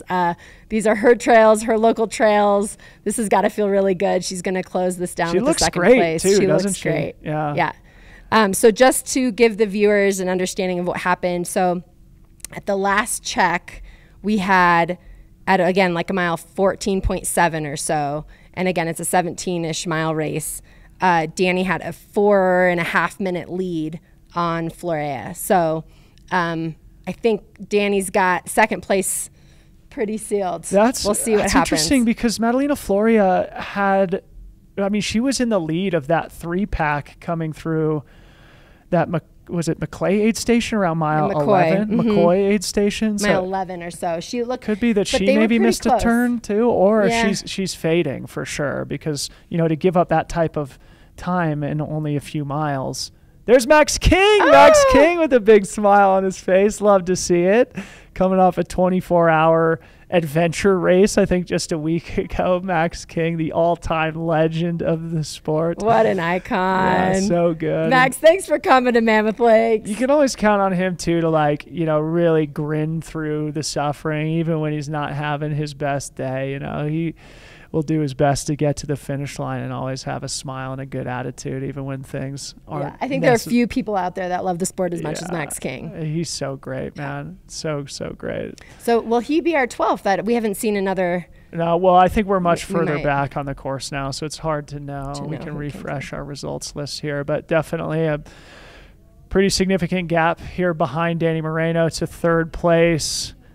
So it'll be interesting to see if the next female runner will be Madalena Floria. Can't ID that runner, but if you're in the chat, you can. Feel free to shout him out. But it'll be interesting to see if Anna Gibson has passed Madalena Floria to move into third place. And if she has, that would be a remarkable back-to-back weekend of racing for Anna Gibson. A third place last weekend at Pikes Peak, if she's able to do the double podium here on the Golden Trail World Series. What a year for Anna. She's amazing, man. I really think she is going to be an absolute superstar in the sport over the next decade plus. I mean, I hadn't heard her name before Broken Arrow this year. Same. Neither did I. Yeah, I think that looked like Dan Kurtz, another great East Coast runner. Favorite. Yeah.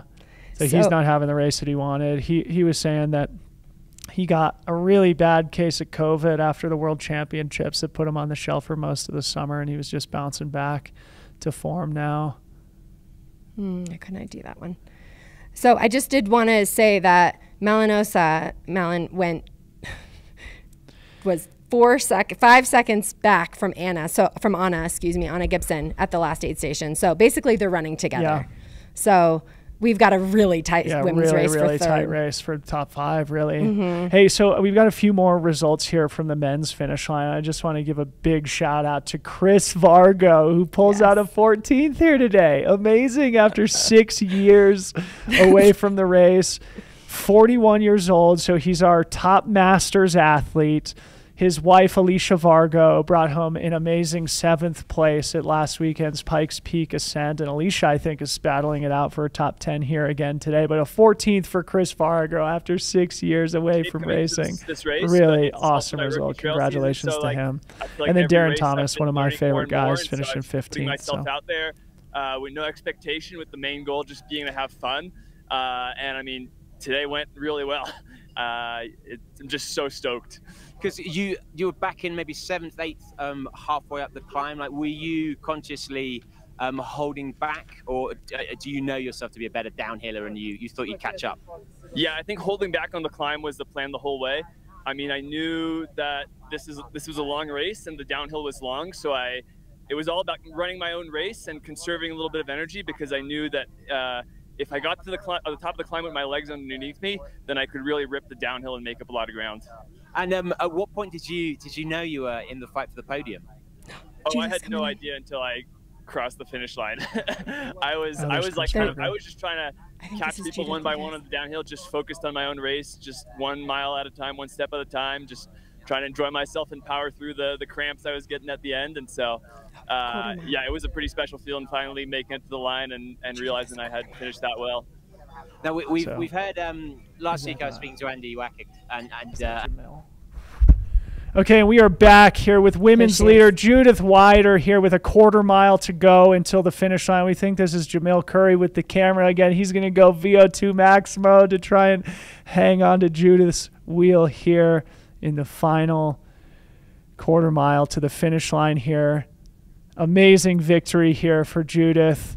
Again, coming off a 2nd place last weekend, her first trip to the United States, going home with 2 podium finishes, including a victory here today. Super, super impressive. So she is a physical therapist by trade, but she has gone all in for the sport since her transfer from orienteering to trail running. And her husband is one of the Swiss trail coaches for the trail team. And her, I guess his partner, so the other coach is her coach. And she's switched her training a lot this year. She's done a ton of cross training, which is quite an inspiration to me personally. But she has really taken on Nordic skiing. She's actually a Nordic ski coach. And she has been cycling a lot. She says she uses that as an incredible resource for her as a aging athlete in the sense compared to the rest of the women out there. How old is she? Let's see. 35 years old, okay. Judith. But that's young. Great. I mean, but typically with these sub-ultra distance races in the Golden Trail World Series, like Sophia Lockley's 23, I think, right? Remy Bonnet's 28. Look at Jamil ripping. It is awesome to see 35-year-old athlete coming home, bringing a victory. And she's had such a robust career. Yeah. Awesome job from Judith Wider, your 2023 Mammoth Trail Fest 26K champion, winning here on the Golden Trail World Series. Like we were mentioning earlier, a victory on the Golden Trail World Series is absolutely one of the best achievements in the entire sport of trail running. 2:18.18 unofficially on the clock for the Swiss champion Judith Wider. Tim Tollefson, race director, ringing a big cowbell, as is appropriate with this type of achievement, especially with a Swiss athlete. Great work, Judith. Gave it everything. So Danny will be here any second. To remind everybody, she came off a second place finish just last weekend at the Pikes Peak Ascent. So this is just incredible. And she's getting out of the way here, and she knows that Danny Moreno will be here in just a few seconds. Danny Moreno. Mammoth Lakes in absolute full sprint here. Way to go, Danny. 2:19.59. Well, the clock at the finish line and the clock on our screen are not totally synchronized, so we'll get an official time. But an amazing, amazing second place there from Danny. And Max King comes in.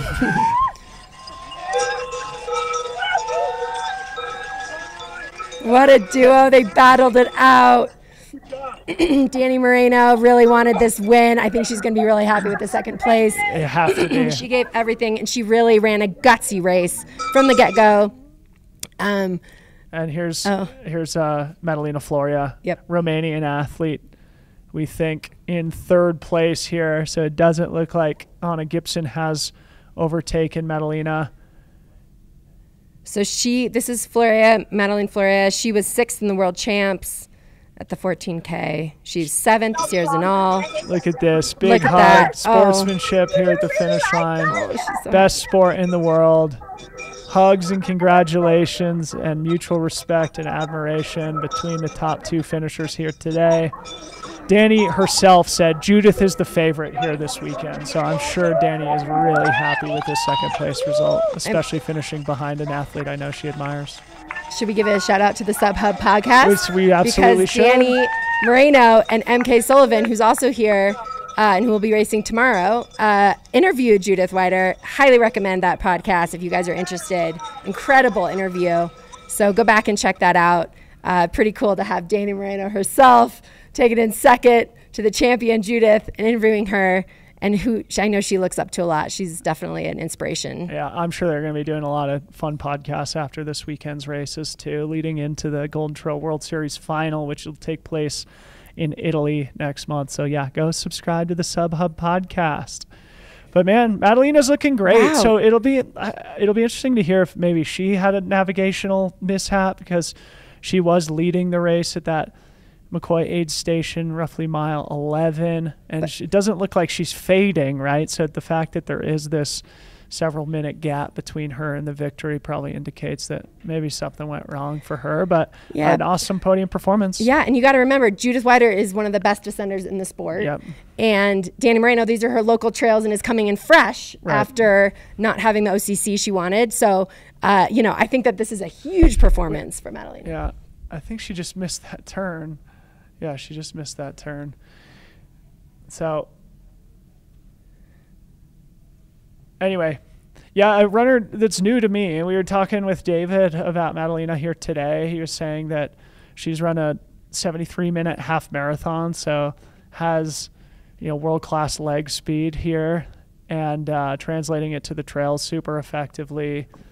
A Romanian athlete. There's been a lot of really strong Romanians emerging into the global trail running ecosystem recently. This is a huge performance for her. This actually might be one of her best performances in this Golden Trail Series, at least. I believe it is. Yeah. Yeah. Third place here. 6th at the World Championships, like you just said, Katie. 7th at Sears and All. Yeah. I believe she led the climb at Sears She and All. did, yeah. So, she did. which just shows how gutsy she is. Yeah. What a performance. Yeah, and Corinne was saying in the chat, I think, that Madalena was leading the race up the climb here today. We were having a little bit of spotty coverage up there, so we weren't entirely sure, but she looks happy, man. Yay. 233, or sorry, Podium 223 finish. or so. Really, really fantastic run from her for 3rd place here today. Looks like she's a little emotional, understanding what she's achieved. An awesome run. And just to remind everybody, this is a Romanian athlete. We had a Swiss athlete. This is Norway coming in, right? I believe. No, this is Malinosa. This is Malinosa. Spaniard coming in. So this is interesting. So she's made up time. Oh, there's Anna Gibson. Anna Gibson in 4th. Awesome run from Anna, man. Anna. I'm now an enormous Anna Gibson fan. I just followed Malinosa, who we see on our screen here, finishing in 5th on Instagram like last week around the Pikes Peak Marathon. I'm now a big fan of hers. Only 20 years old, Malinosa, Spaniard, certainly representing this next generation of world-class trail runners, bringing home a top 5. She's happy. She is Look, pumped. she's pumped. Yeah.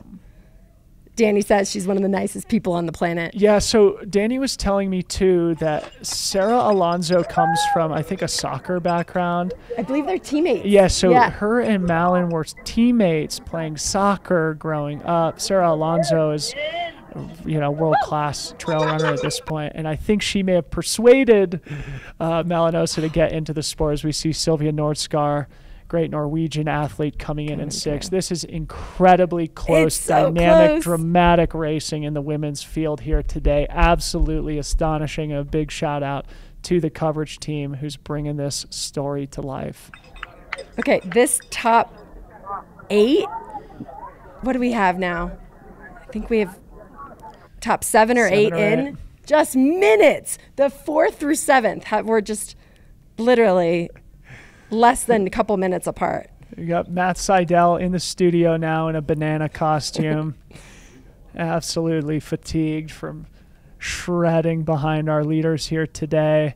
There's Malinosa and Sylvia Nordskar. Big hugs and mutual respect. David was saying earlier that the two of them have a bit of a rivalry because I think they're sitting in like 3rd and 4th place overall in the Golden Trail World Series. So looks like Malin will take the advantage in that sort of race within the race. 22 seconds. Amazing. Incredible. So what was the gap between? Oh, that was from the garage. No. So we're still awaiting the accurate splits from these last few finishers that we've seen. So we haven't seen Tabor Hemming yet. We're expecting her to be coming through any minute. And Elise Poncet should be close behind her. There's Tabor. There she is. From Kremling, Colorado, Tabor Hemming. Her husband, Eli, I think, brought home a 7th here today. She's, probably an 8th. So great weekend of racing here I think she's for 7th. the Hemming team. Yeah. She's in 7th, too. All right.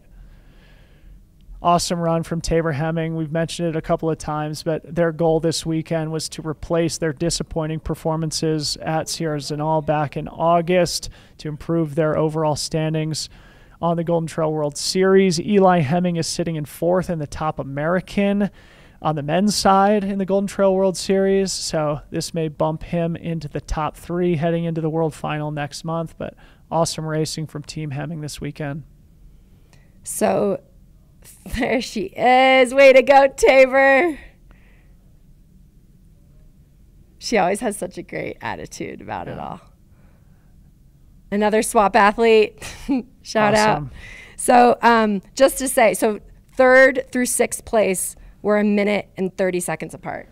Oh my gosh. What a race. Ah! Unbelievable. So we're expecting Elise Poncet should be coming in soon. Ali Ostrander behind her. And then Rachel Tomajic, I'm saying her name wrong, behind Ali. So Alio. Who's this must be Elise Poncet. Oh, yes. Okay. Elise Poncet, French athlete here. Who has really been a consistent member of the Golden Trail Series for a while now. It is known really for her incredible descending. That is her strong suit. And what a performance today. Well done. 8th place finish. Way to go. Big hug from Philip Ryder there. Oh, Allie O. Wow, that was a close finish. Holy, wow. Allie Ostrander. That was just, so she put in a huge gap. So at mile 14 and a half or so, Allie was a minute back from Elise. So she put in a huge push to almost close that gap. Wow. Allie was one of the country's best high school athletes back in the day. When she was an All-American at Boise State University, ran professionally for a few years, now making her way into the trail running world. A native Alaskan, now living in Seattle, Washington, coming up here to altitude to redline against the world's best trail runners, bringing home in a top 10. That she's got to be proud of that one. This must be Rachel Tomaszek here. This is Rachel. She has represented the United States in the mountain championships. Where's she from? She is from Arizona. I think she's a Flagstaff girl. Yeah. Matt Feldick is fist pumping here in the background here. The Mountain Outpost team obviously hailing from Arizona as well. And that rounds out the top 10 women here today. So maybe give us a quick recap, Katie. We may have to wait a minute before we get the official splits, but it's happening. I think we've got him in. So Judith Wider taking home the win. Mammoth Trail Fest 26K, our second annual. First, this is the 6th Golden Trail Series event. It's basically the end of the regular season, coming into Italy for the finals in mid-October. So Judith will be high on the lead there. Danny Moreno, local legend here. Who is this? Is this Alicia? No. Don't recognize that runner. Brooks Kit bringing home 11th place. Sure, our friends in the chat. This might be Julia Font Gomez. Oh, that's probably it. Mm-hmm. Awesome. Wow. Yeah, okay. Julia says on her bib there. So there's Julia. Shout out to Julia Font Gomez. And here's Alicia Vargo. Alicia Vargo bringing home 12th place. Her husband Chris taking home 14th. Mother of 3. Wow, what a performance. Awesome run from Alicia. She was 7th last week in the Pikes Peak Ascent. Great run from her. Also from Flagstaff, yeah. They live in Breckenridge now. Oh, they do? They moved. For the last couple of years. All right, so Judith Wider in first. Danny Moreno, local legend, taking home 2nd place. Look at her with her kids, Alicia Vargo. So officially, it looks like, what is that, like 50 seconds between the two of them? Mm-hmm. That's pretty comfortable for 26K. Judith really showed her dominance here. That's close. That's close. But Danny was in the lead most of the day, and Judith really took over in the last couple miles. So I'm really, really happy for Danny. I think Danny's going to be really happy with that. She gave it her all. Look at this photo. Top 5 women. So we've got Judith Wider, Danny Moreno, Madalena Florea, Anna Gibson, Malinosa with 5th place. There we go. What a great image of this. And we need to give a big shout out to our production team. Yeah, absolutely we do. Oh my goodness. Mountain Outpost. Make sure you subscribe to the channel. Katie and I are going to be back in here tomorrow to broadcast the entirety of the 50K, and then we're going to round out race weekend and Sunday with the Dragons Back Ascent. So make sure you cancel all your weekend plans. This is our first time doing a live stream at Mammoth Trail Fest. A few pots of coffee and kick your feet up. You can get your runs in the afternoon. There's Sarah Alonso, who I think came through in 13th. She's looking... I think that's not the day that Sarah was looking for. Yeah. You know, she's been injured for much of the year, and I know she said in the press conference before Pikes Peak Ascent last weekend that she hadn't run over 20K all year. So Pikes Peak Ascent was the longest run of her year, let alone the longest race of her year. So she's still building back to full strength. So I'm sure she's a little disappointed being outside the top 10 here today. But Sarah Alonso has all the tools to win a race like this. So when she's fully healthy, she will be one of the superstars of the sport for the next decade plus, another Spaniard. And there's Tim rushing over a nice bottle of water like a great race director would. Judith Wider, we see here on the screen, she is going to be at the Mother Runners panel tonight. So if you guys are in town, please stop by at 6 o'clock local time. She's going to be a part of our panel. So hopefully we'll see you there. There's a lot more happening with Mammoth Trail Fest live stream. We will see you tomorrow. Yeah, so let's just wind down now. And thanks so much to all of our viewers who joined us today. Again, make sure you join us tomorrow. Matt, let us know what time we go live tomorrow morning. So we'll go live at 7 a.m. tomorrow. Race starts at 7:30. But just to recap all the female finishers we have in at this point before we wrap up today. You stopped at top 5. That was Malin Oso, finished in 2:24.06. Then we had Sylvia Nordskar, 2:24.36. Tabor Henning, 2:26.31. Elise Poncet, 2:27.34.